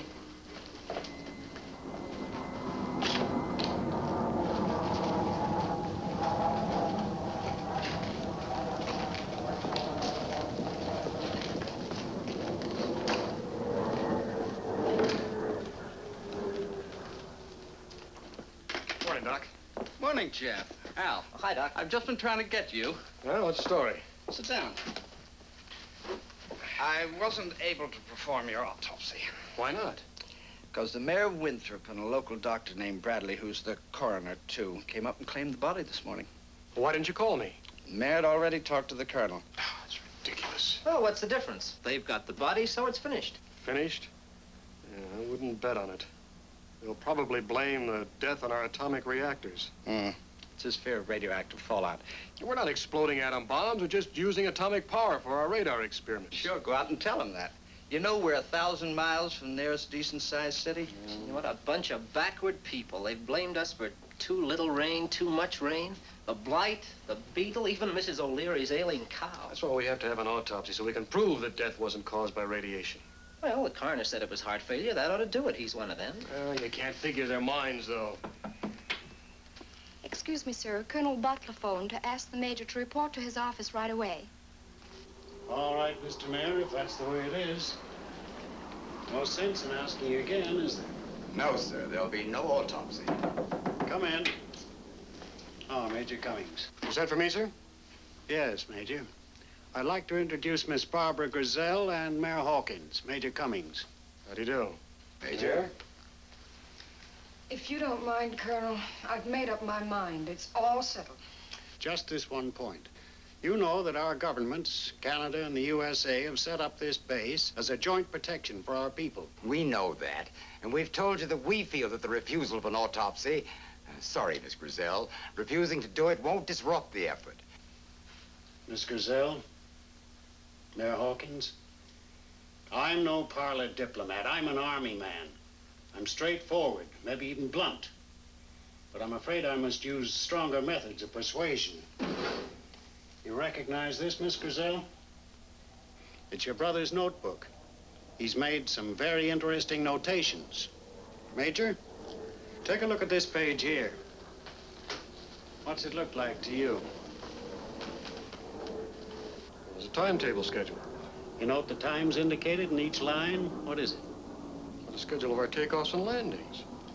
That's enough to give me what I want, Miss Griselle. May I have a look at that notebook? Give it to her, Major.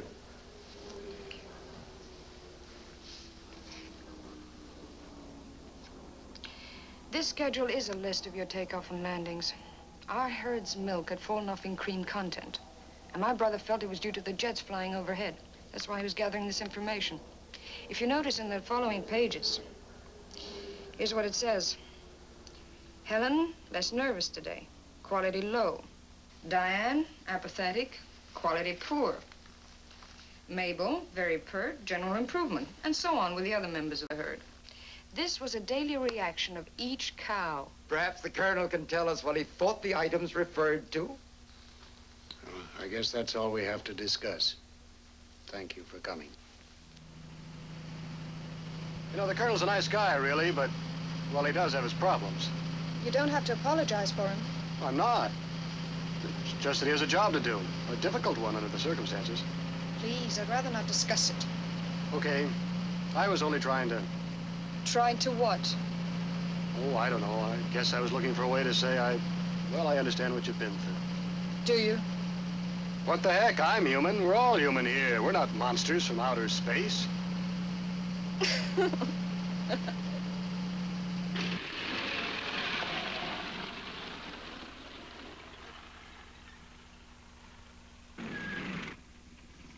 Well, thanks. What for?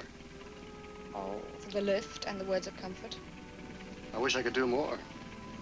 I've no hard feelings if that's what you're thinking. Well, I was, but not anymore.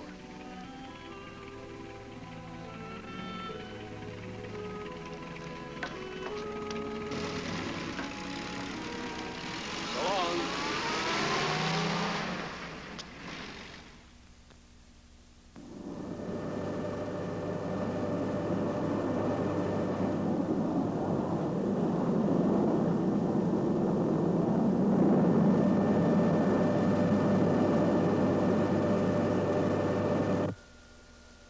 Control ready, sir. Green Dog, this is Pyramid. Are you ready for Test Baker? Over. This is Green Dog. This is Green Dog. We're circling quite easily at 40,000 feet. Standing by for Test Baker. Over. Okay, Green Dog, commence Test Baker. Commence Test Baker. Over.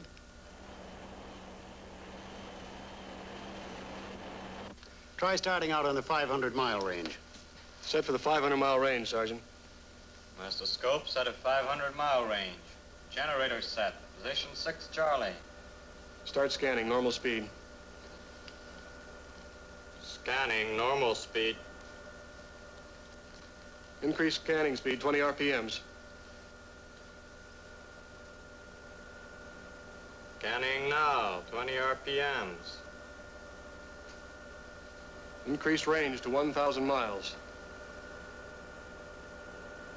Range increased to 1,000 miles, sir. Steady on your sensitive, control number 3. Right, sir. Increase range to 1,500 miles. Range increasing to 1,500 miles, sir. Hold it steady now, Sergeant. Right, sir. Okay, Sergeant. Increase to 2,000 miles. Increasing range to 2,000 miles, sir.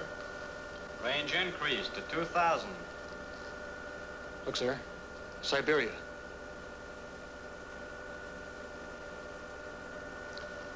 Increase range to 2,500 miles. Range increased to 2,500, sir. If we can keep this equipment working right, we can watch those Russians 24 hours a day right in their own backyard. We can spot any plane, any missile, anything that's airborne. Image is fading, sir. There it goes again. Same trouble. Well, Green Dog, this is Pyramid. Check your equipment. Our image is fading. Repeat, check your equipment. Our image is fading. Over. This is Green Dog. This is Green Dog. Our equipment is working okay. Over. The signal's going out okay from here, sir. There's no drop in power. Must be some interference again. There's no other answer. We'll try increasing the power. Well, sir, we're pushing the atomic plant as much as we can now. We've got to lick this power fade. Tell them to pour it on.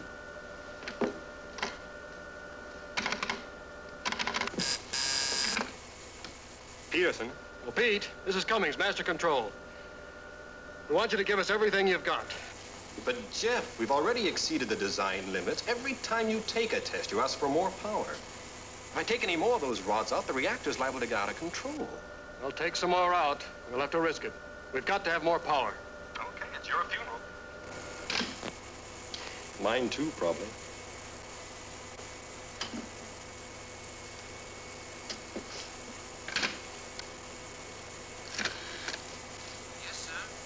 Remove 10 more rods from reactor number 3. That's crazy. Yeah, I know, but it's an order.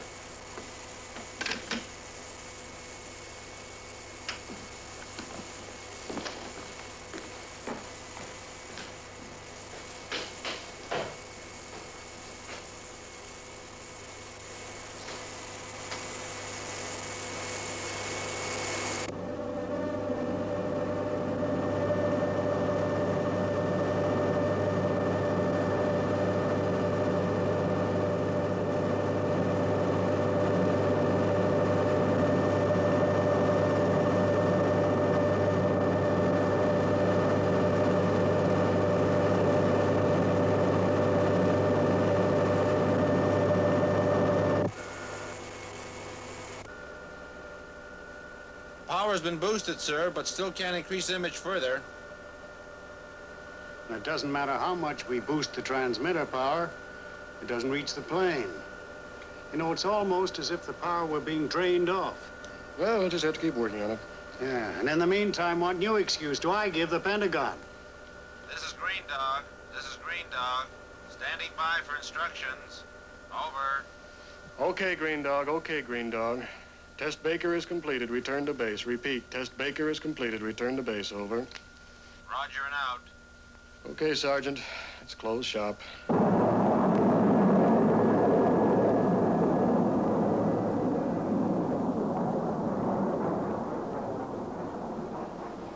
Jacques Grisel's sum of good overshadows the other. What has he marked up in the ledger for good as against the ledger for bad? He was a good, generous man. His spirit of service helped him secure the place.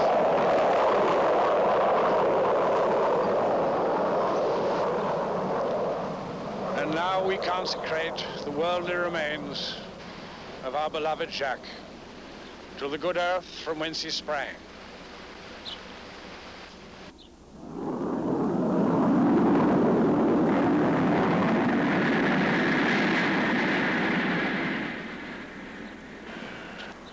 Closer and closer.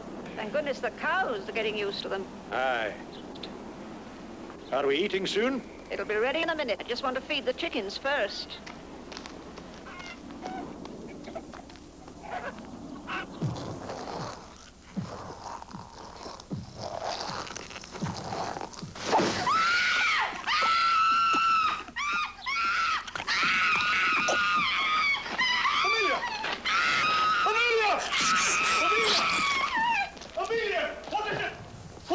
What happened?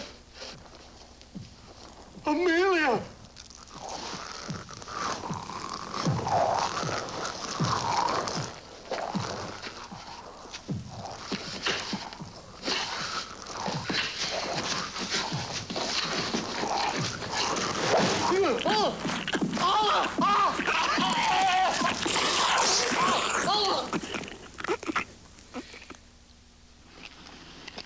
Can I see you home, Barbara? No, thank you, Mayor. I think I better go back with Professor Walgate and keep my mind occupied. You sure you want to?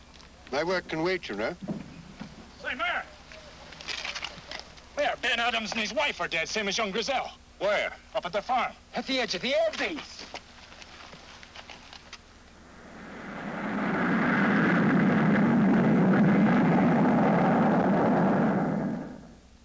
But, Mayor Hawkins, you're taking a great deal for granted. There is absolutely no evidence pointing to radioactive fallout or radioactive contamination of any kind. Yes, we'll do everything we can, I assure you.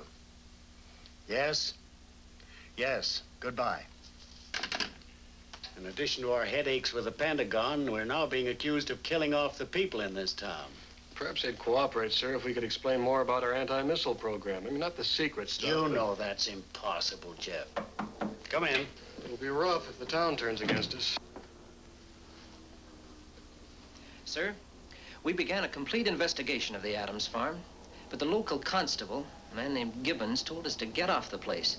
Said it came under his jurisdiction and we had no business being there. What kind of cooperation do you call that? Well, they're nervous, upset. We've got to find out how those people died. Well, suppose you get hold of the Adams relatives. See if you can persuade them to let us do an autopsy. Yes, sir, I'll try. Reassure them. Promise them anything. But get hold of those bodies. I made a complete autopsy on both cases. Called Dr. Bradley in to check my findings, and our opinions concur. It's fantastic. On examination of the skull of Mr. Adams, I noticed two small holes in the base of the occipital region here. They penetrated to the medulla oblongata, where the spinal cord meets the brain. I opened the skull to investigate and found this. The brain, it's gone. Yes. Sucked out like an egg through those two holes. That's not all. The entire spinal cord is missing. But it's incredible. It's as if some mental vampire were at work. Where's the brain and spinal cord gone? I'm a doctor, Colonel, not a detective. There's nothing like this in the books. Major Cummings had the best explanation so far. Mental vampire. That's rubbish. Possibly some animal. Colonel, I've lived in these backwoods all my life. And I can assure you there's no animal in these parts or anywhere else, for that matter, that could do that. Maybe that guy Gibbons was right about the supernatural. Well, whatever the explanation, we'll find it. We must find it. In the meantime, Doctor, I trust I can rely on your discretion. Not to tell the mayor or the townspeople. Of course, I've got an overworked practice as it is, Colonel. Thank you. Dr. Warren, I want you to get on the phone. Consult the top medical specialists, wherever they are. Yes, sir. Captain, contact the best authorities. Tell them what the problem is. Find out what they have to say about it. Jeff, the townsfolk know you. Talk to them. Check on anything that seems to be extraordinary, no matter what it is.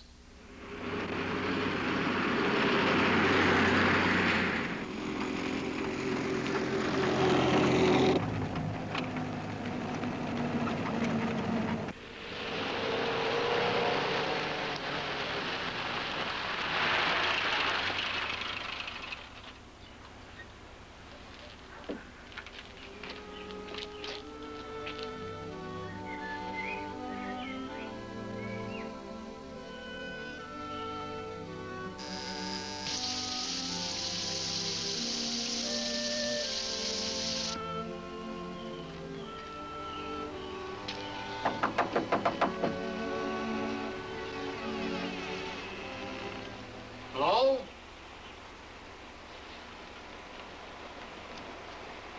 Anybody home?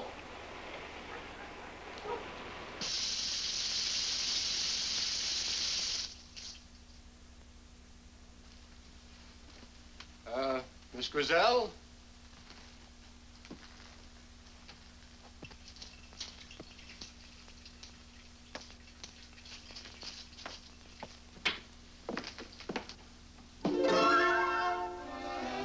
Miss Grizel, Great. Look, Miss Grizel, I'm sorry for, barging in like that, but, well, I knocked and there was no answer, and the door was open, so I... Make yourself at home, Major. I'll be out in a minute. Thank you.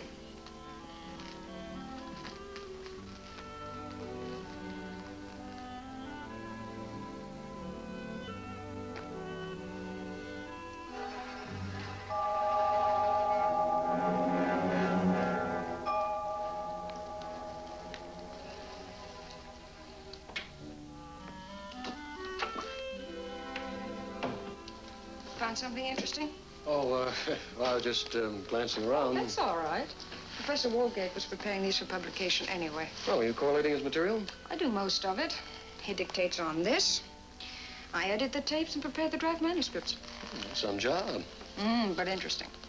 Yeah, the professor must be quite a guy. Thought control, cybernetics, all that stuff. That's only half of it. It's strange, isn't it? Finding a man like that here in Winthrop. In these uncivilized backwoods, I think you were going to say. Well, I'm afraid so. Well, the explanation is quite a simple one. Professor Walgate had a stroke about 5 years ago. He's retired now. Well, he still works. And at odd hours. Odd hours? He thinks nothing of starting work at 11 at night and working until the small hours of the morning. You know, the mayor mentioned that Walgate was an authority on psychic phenomena. Is that still a hobby of his? I don't know. If it is, he'll have Dr. Bradley after him. Dr. Bradley said no more overwork or excitement. What about you? What do you mean? Well, don't you ever get some time off? Well, sometimes. Hello, Howard. Come on in. Oh, this is Major Cummings from the base. Yeah, I know. We've met.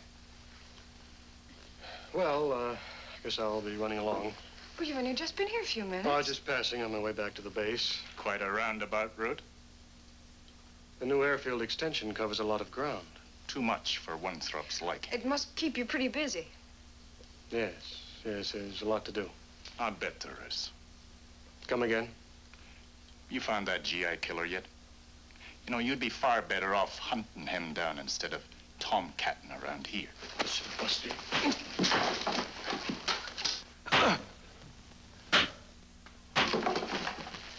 Cut it out, the both of you. Come on.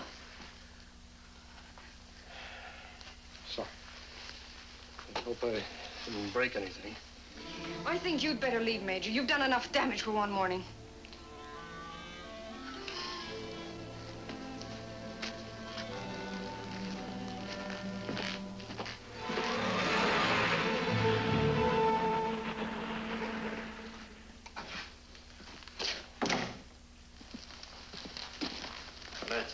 Oh, night, Sergeant. When you tell me you haven't known me long enough. Yeah, okay. Okay, I'll see you later. How do you like that? She says we haven't been properly introduced, and she's a nurse.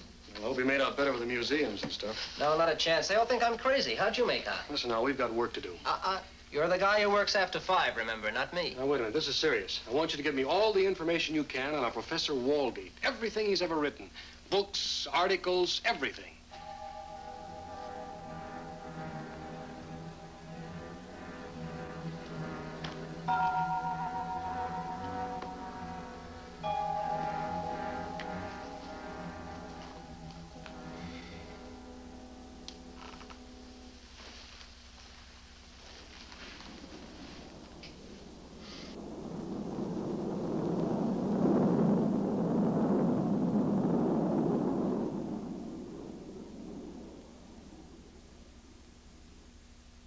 Don't worry, I'll have this guy in Juck by tomorrow night. So long, Mayor.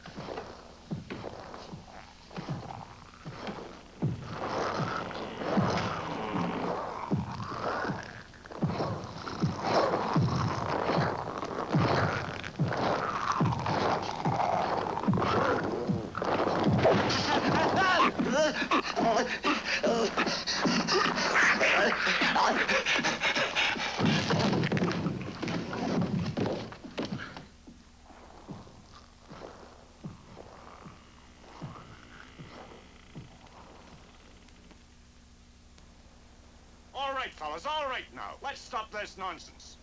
No fancy atomic radiation caused these deaths. What about the mayor? What killed him? Who are you trying to fool, Gibbons? It's the atomic fallout. Hold it, fellas, hold it! Someone murdered the mayor. The same maniac that killed Jack Grizzell, Ben Adams, and his wife. All right, Gibbons, where is he? If you'll shut up, I'll tell you. Quiet there, let him talk. Now, the fellow we're after is out there in the woods. Probably some air-based GI that's gone wild. Now, we can't get far if we move fast, and I say let's stop jabbering and get after him. Wyatt, let's get him. All right, now, let's go.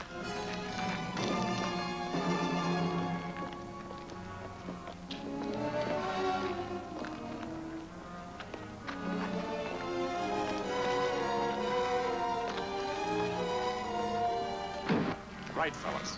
Let's fight this guy.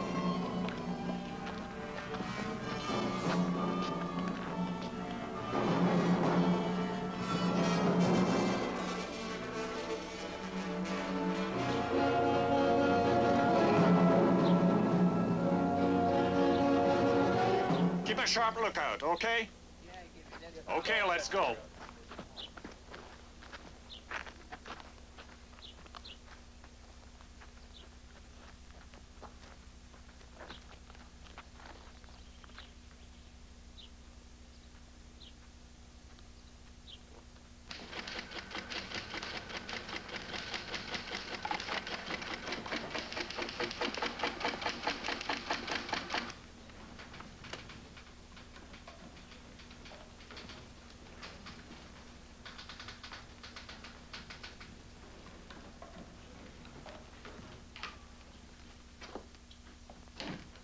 sir. This just came in from the FBI. Walgate. Brilliant scientist, recluse, considered highly eccentric. That old guy, Walgate. Sounds like a cross between Einstein and Robinson Crusoe, sir. Gets more interesting all the time. Okay, Sergeant, I'm going out for a while.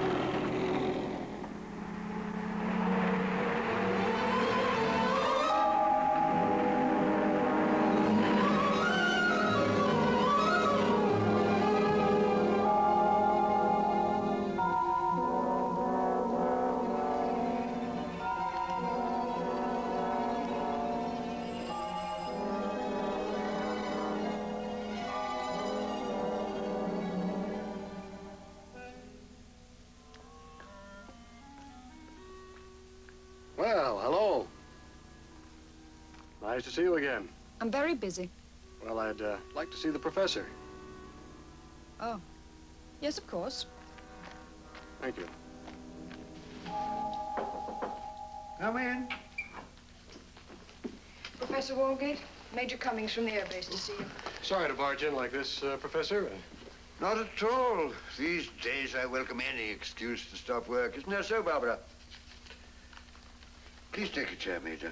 Oh, thank you. I came to see you about this business with the mayor. Oh, terrible tragedy, really terrible. So I need your help, Professor. Anything you say, just name it. Well, this is the fourth death in the space of a few days. Not only are they terrible tragedies in themselves, but they're turning the townsfolk against us at the base. It's just ignorance, my dear fellow. These people are simple, one might say, narrow in their outlook. Of course, the very secrecy of your activities doesn't help. This development of radar boosted by atomic power. What gave you that idea, sir? Well, there was a piece in the Atom Journal about your work on reactors. More than a year ago, and I read somewhere about the new radar patterns. Of course, this territory's ideal for that kind of work. I put 2 and 2 together. And made 5? So we say 4.5. But you don't have to worry, Major. What I surmise, I keep to myself. Well, I hope so, sir. Let me offer you a drink. Whiskey? Yes, please. Straight. Barbara. No, thank you, Professor. I'll have the last chapter finished tomorrow. That's fine. That's real progress. I've already begun on volume 2. My mind is fairly buzzing with these strange words. Just a few elementary ideas on the subject, Major. Not so advanced as present-day developments. I'll transcribe these while you talk. Excuse me. That business of her brother, she was devoted to him. Yes, it was a tough break. I don't want to seem morbid, but did you see his face after he died? Yes. What was it like? I have a reason for asking. Well, it was an expression of complete horror. Fright. Almost insane, I guess.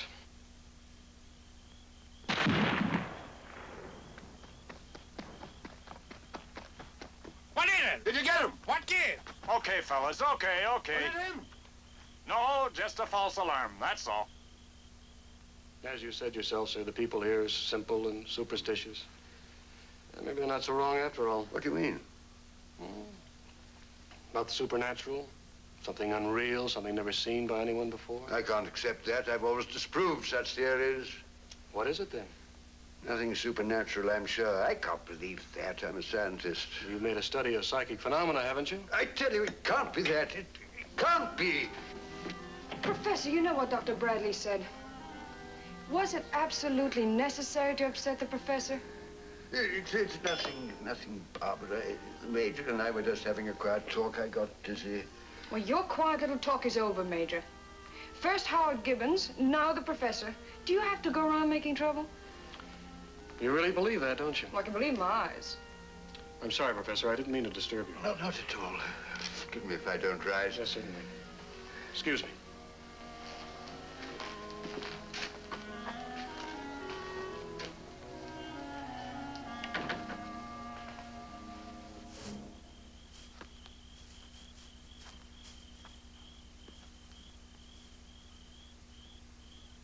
It's me, it's Burke! Have you finished searching the quarry yet? Yeah, and the men are tired. They want to go home. But they can't quit now. We've almost reached the air base. Well, you better tell them they won't listen to me. Okay, fellas, you spread out again. We'll join up at the Adams fence.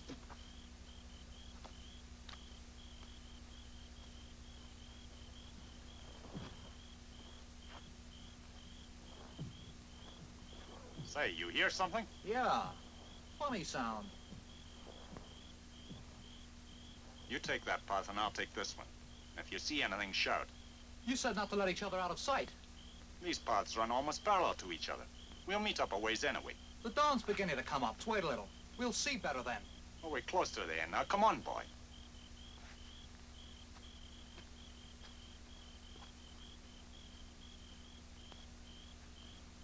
Go on, fella. You take that one.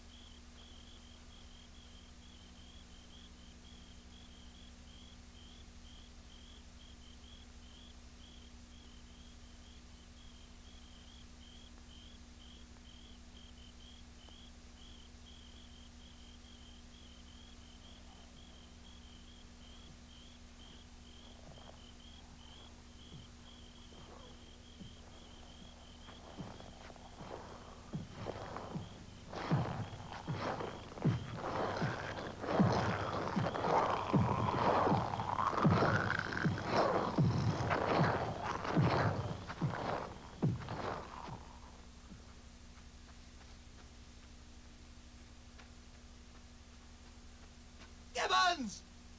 Gibbons!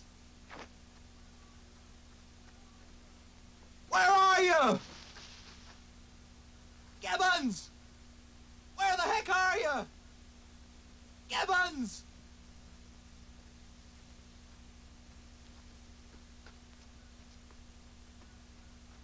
Gibbons! Gibbons! Where are you? Gibbons! Gibbons! Gibbons!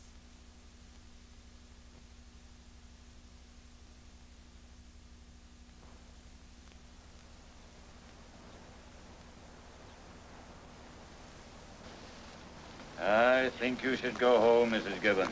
No, I'm all right, Doctor.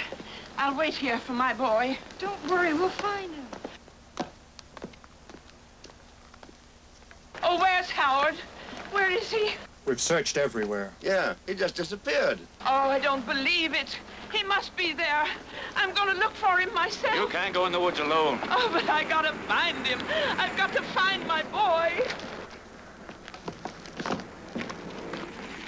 You'd better see that she gets home. Get your wife to look after her. Have you searched the woods thoroughly? We kept calling for him. If Gibbons is out there and still alive, he would have heard us. No point in searching anymore. I reckon we ought to call a council meeting and decide what we're going to do. Yeah, what about it, Bradley? Well, let's get Melville. He's the deputy mayor. Suppose it's up to him.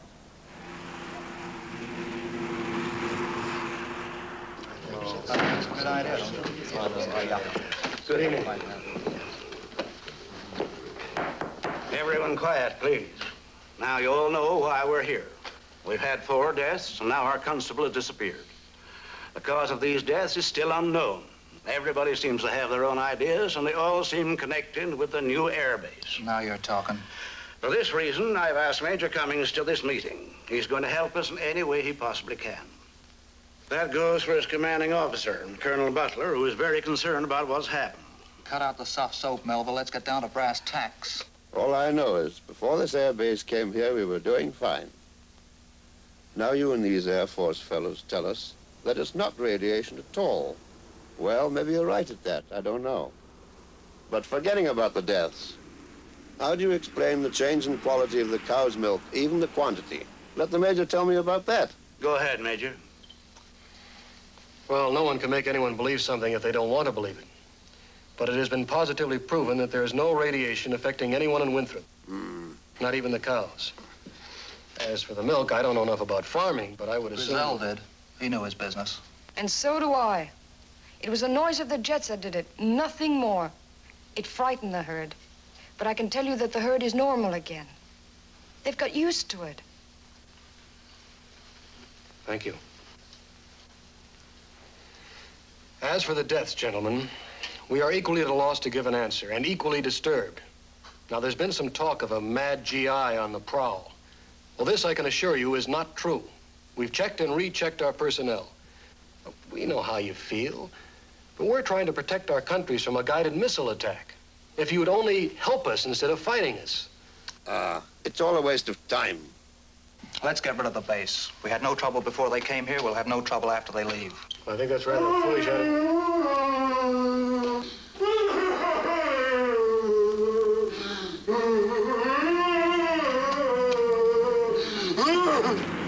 Gibbons!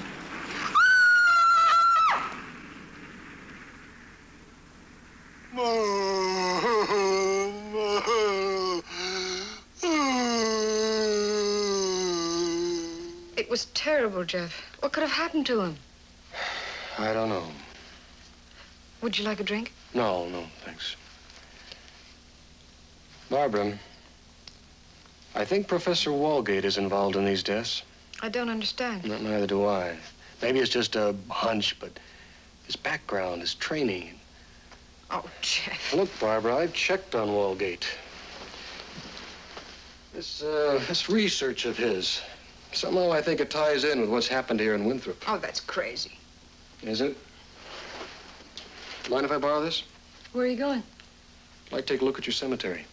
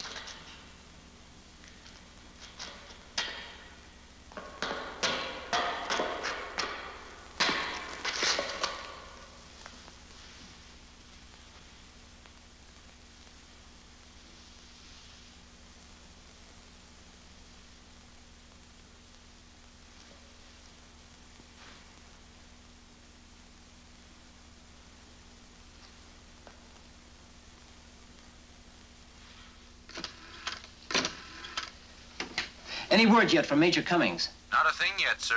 Well, keep trying. Hello? Hello, Miss Griselle. This is Captain Chester. I've been trying to locate Major Cummings. Well, he left here about 7:30. Well, did he say where he was going? Yes, he borrowed a flashlight from me and said something about going to the cemetery. Look, I don't like the sound of all this. You wait there. I'll be over right away.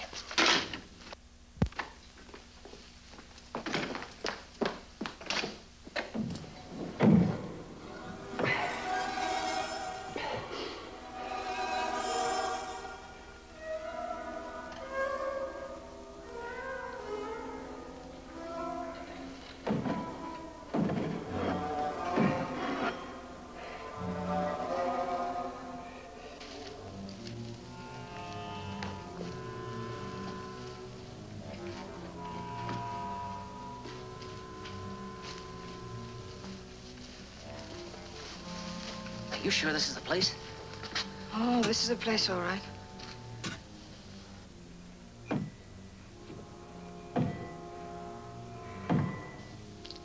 Hey, listen. Huh? Listen. I don't hear anything. Now, wait a minute. Come on, over this way. There's someone inside, all right? Oh, it's jammed. Here, hold this. Oh, Harry. Come on. Hold the flashlight closer. It's coming. Here he is. Jeff! There's no air in here. Keep the door open. You'll be all right. Now just relax. Jeff, it's me, Barbara. You all right?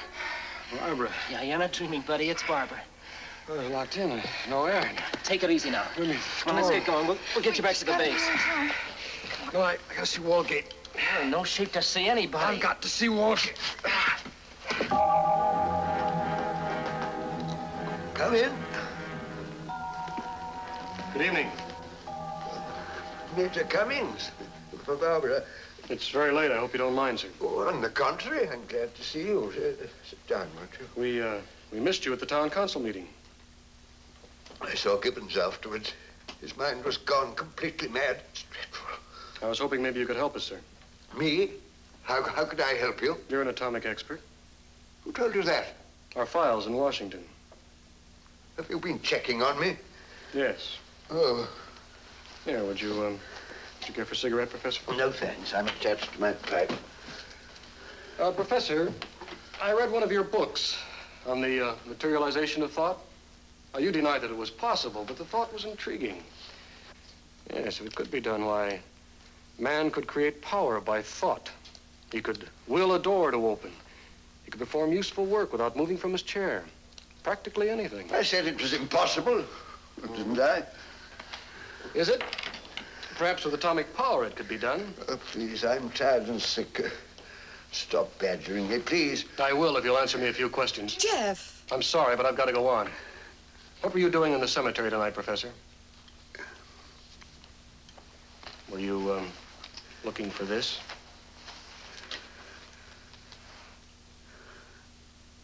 I didn't mean to shut you in, close the door on you. I was frightened when I heard you. I only wanted time to get away. I only realized later that you might be shut, trapped. I called Barbara, but if she hadn't rescued me, I wouldn't be alive. Jeff. What were you doing there, Professor?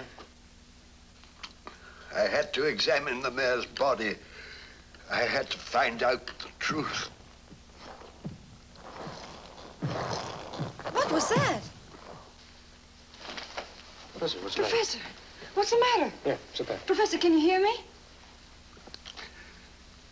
It's a terrible story. Shut down your atomic plant. Radar. Call Dr. Bradley right away. I'm going back to the base. Jeff, be careful. I'm afraid. I'll be back right away. If I try that again, we'll have more time.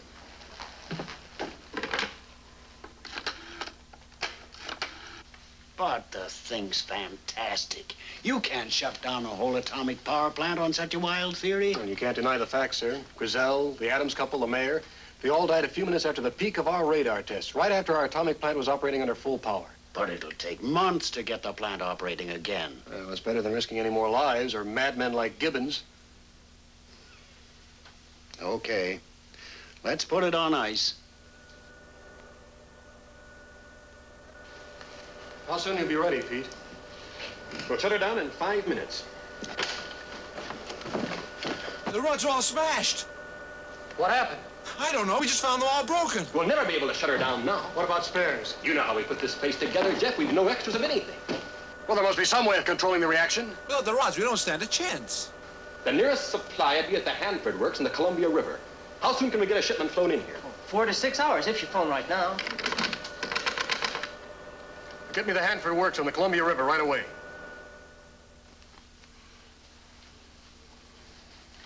Well, Doc, how is he?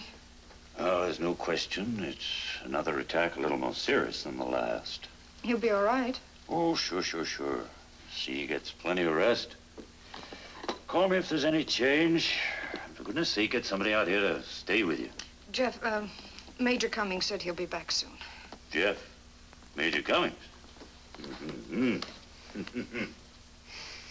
Obviously, those rods were destroyed. How and for what reason, we don't know. But we do know that we're in trouble up here. Serious trouble. Hello. Yes, put her through. It's for you, Jeff. Barbara Grizel. Thank you. Hello, Barbara. Okay, good. We'll be right over. Right, bye. Walgate's regained consciousness. I think we better get over there right away, sir. Right. Al, we better get some sidearms. Check. Casper, get hold of Dr. Bradley in Melville right away. Have him meet us at Walgate's house. I shall feel better after I've told you everything. Maybe you can help me to clear up this ghastly business. But no matter what you do to me, remember those horrible deaths were beyond my control. Go on, Professor. For many years now, I have been working on a theory of thought materialization. The entire apparatus to give it the required boost is in my laboratory. Laboratory? Didn't know you had one. There were many things you didn't know, my child. If you had, you'd never have come here again. You can see it later. I knew I could never succeed on the principles of telepathy. I needed to stimulate my brain to the extent that I could detach thought from my conscious to give it a separate entity of its own. I concentrated on the simplest experiment, to turn the page of a book.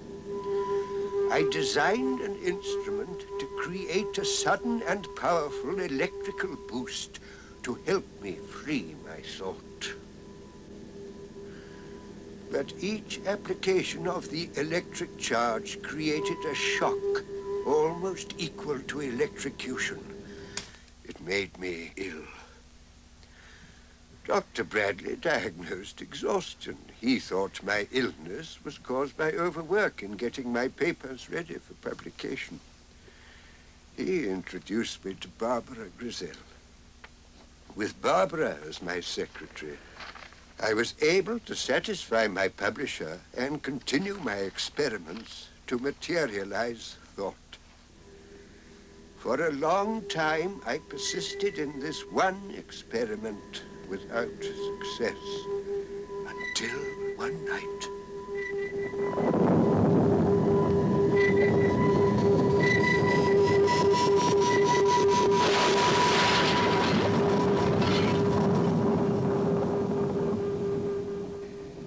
The lightning in striking the house gave my instruments a sudden violent charge of power. And my thought was free. Free to turn the page of a book. I altered the design of my equipment to generate these violent power boosts. But it was very dangerous, and I could only undergo each experiment after a long period of rest. Whenever I felt well enough to absorb the shock, I found no difficulty in moving small objects. Eventually, I developed a certain tolerance to the high voltages I used. But what I really needed for regular experiments was a new form of power, Something that was smoother, something that would flow through my brain without causing collapse. The new atomic plant at the air base provided me with this power. I devised additional apparatus that enabled me to divert a portion of the atomic power that was radiating between the ground station and the radar aircraft circling 40,000 feet above. It was power which I could control, and I learned how to amplify my thoughts without hurting myself. I was able to detach my thoughts and allow them to work on their own.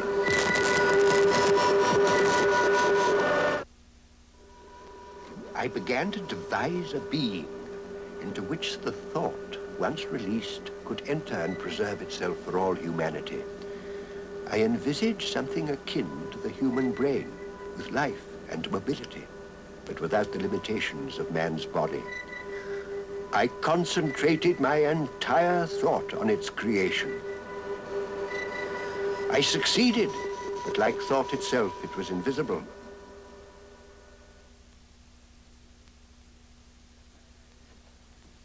That night, I entered my laboratory to take advantage of a radar test, only to find the place in shambles. My equipment wrecked beyond repair. All of my notes about its creation and how I thought it could be controlled were destroyed. I knew now that I had created a fiend. There was no other explanation.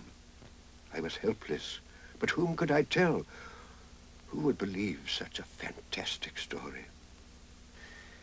I could sense the presence of the fiend there in the room with me, growing more powerful with each succeeding day. My one desire was to destroy the thing, but I possessed no means of projecting my thought to do so. Then I could hear it. Was it possible that there were more than one? I was unable to stop them. They were now drawing power from the atomic station. Its intelligence had expanded. Now knew how to make its escape. And then followed these horrible deaths and Gibbon's madness. I had to know what I had done. I had to see one of the bodies. I went to the mayor's tomb. I now know that I have created a mental vampire, a fiend that needs to drain the intellect to survive and multiply. I'll get it. Supposing you're right, Professor, how does it live? How else but in the brains and nerve centers removed from these dead people? Then where are they and why can't we see them? This is nonsense. We're facing a new form of life that nobody understands. I believe it feeds on the radiation from your atomic plant, and that it's evil. Professor, it's my opinion that the evil's all in your mind. You're in need of medical assistance. Ah, Doctor, I'm glad to see you're here. This man's become a raving lunatic. Hey, what's going on out there? Hey, look!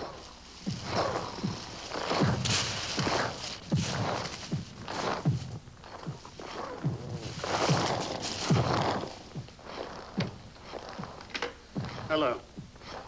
Hello! Professor, what's wrong with your telephone? Nothing should be the matter unless they've got enough intelligence to cut the lines. Jeff, I want you to get over to the air base. I want emergency patrols.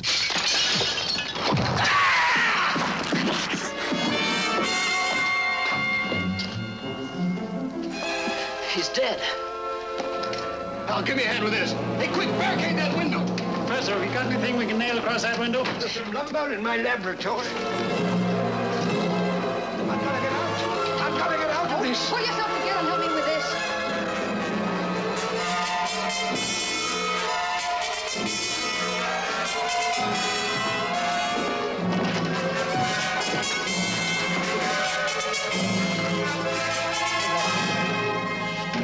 Well, at least lock the door. Oh, never mind.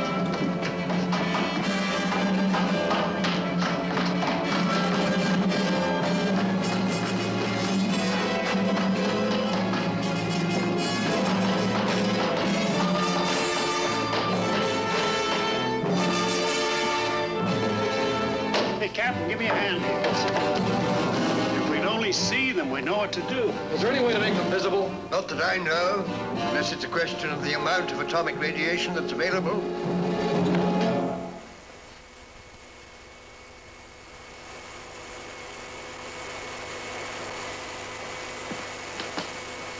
Hello. Hello, Casper? Casper, I want to talk to the Colonel. Hello? Hello, Casper, are you there? Hello? Hello?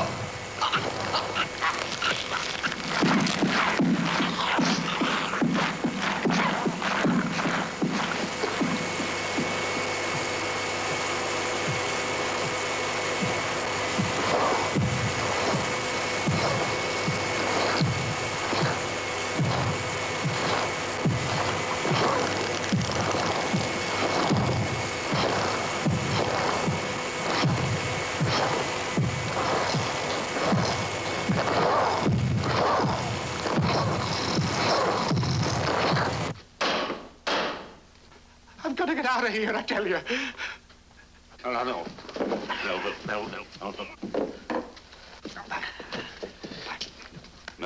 Melville, get a grip on yourself. Get a hold of yourself.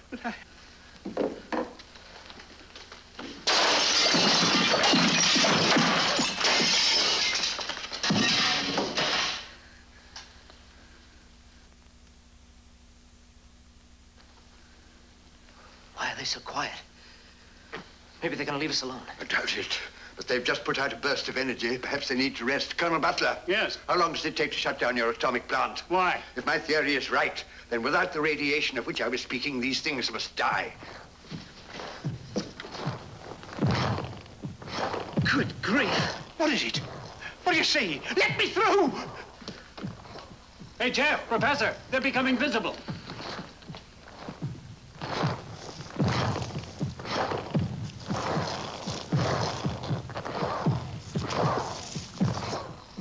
Someone or something must have increased the power at the atomic plant. What have I unleashed? Ghastly, it's horrible. Oh, you can say that again. It all ties up with what Dr. Warren explained to us, sir. Look carefully.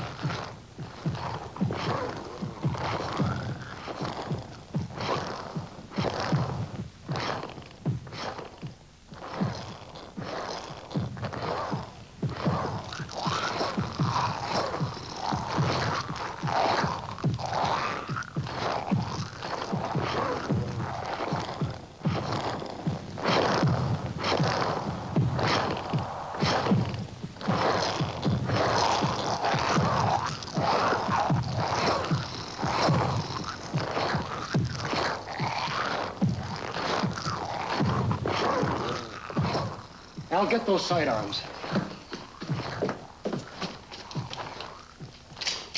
I'm sure it's the atomic plant. So long as it goes on, they will multiply, getting stronger and stronger. Yeah, well, we'll see about that.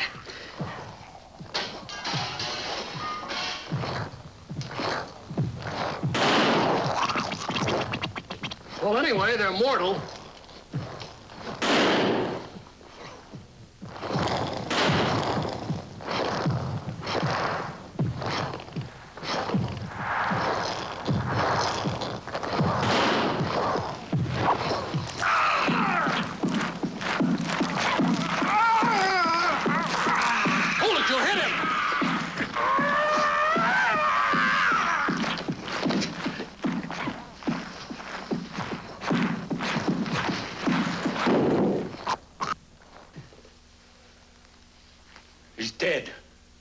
We've got to stop him. There's only one way, shut down your atomic plant. Unless we shut off the radiation, we'll all be destroyed, and heaven knows how many others. Well, sir, there's a dynamite shed between here and the plant. If I can get through, I can blow up the control room. Well, if that's the way it's got to be. I'm afraid it is. Jeff? Must it be you, Jeff? Yeah, I know the control room layout. They don't. Be careful, Jeff, please. Yeah, and be sure and lock this door. He can't go alone. He won't last a minute amongst those fiends. It's too late, Professor. Anyway, somebody had to get through. Then cover him as he leaves the house. And shoot straight, don't waste a shot. You see him? No, not yet.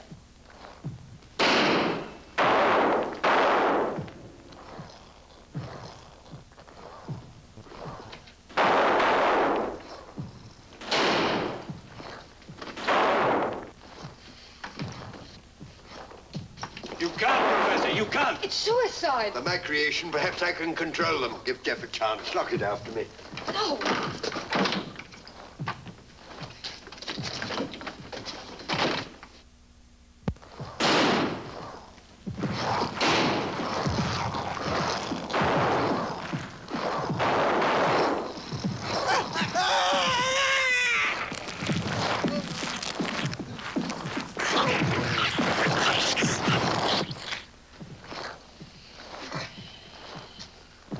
Brave man. But Jeff, what's going to happen to Jeff? Take it easy now. I know that guy, and if anybody can get through, he can.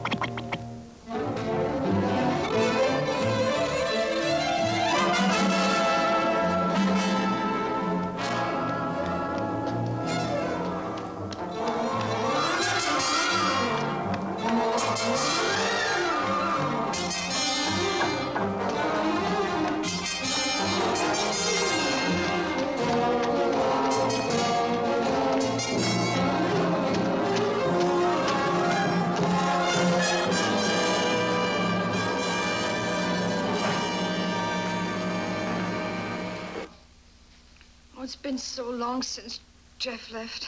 Don't even think about it. It's so quiet. I wonder what they're up to. Colonel, we're almost out of ammunition.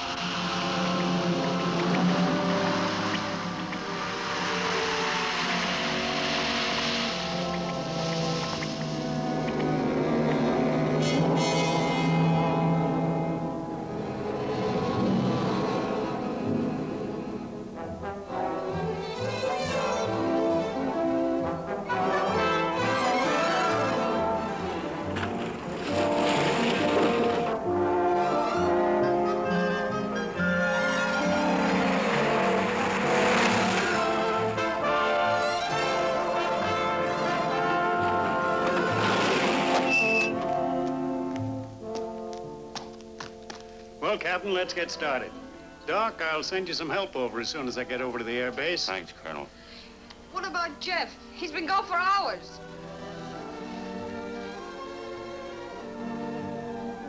Jeff! Jeff! I thought that... It's okay, honey. It's all over.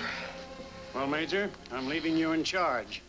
Report back when you have the situation well in hand. Good luck, Jeff. Thanks, boy. Well, Doc, I hope now that we got this thing licked, you'll encourage your people to cooperate with us. Well, I reckon we owe it to you, Major. And it strikes me you are setting a very good example.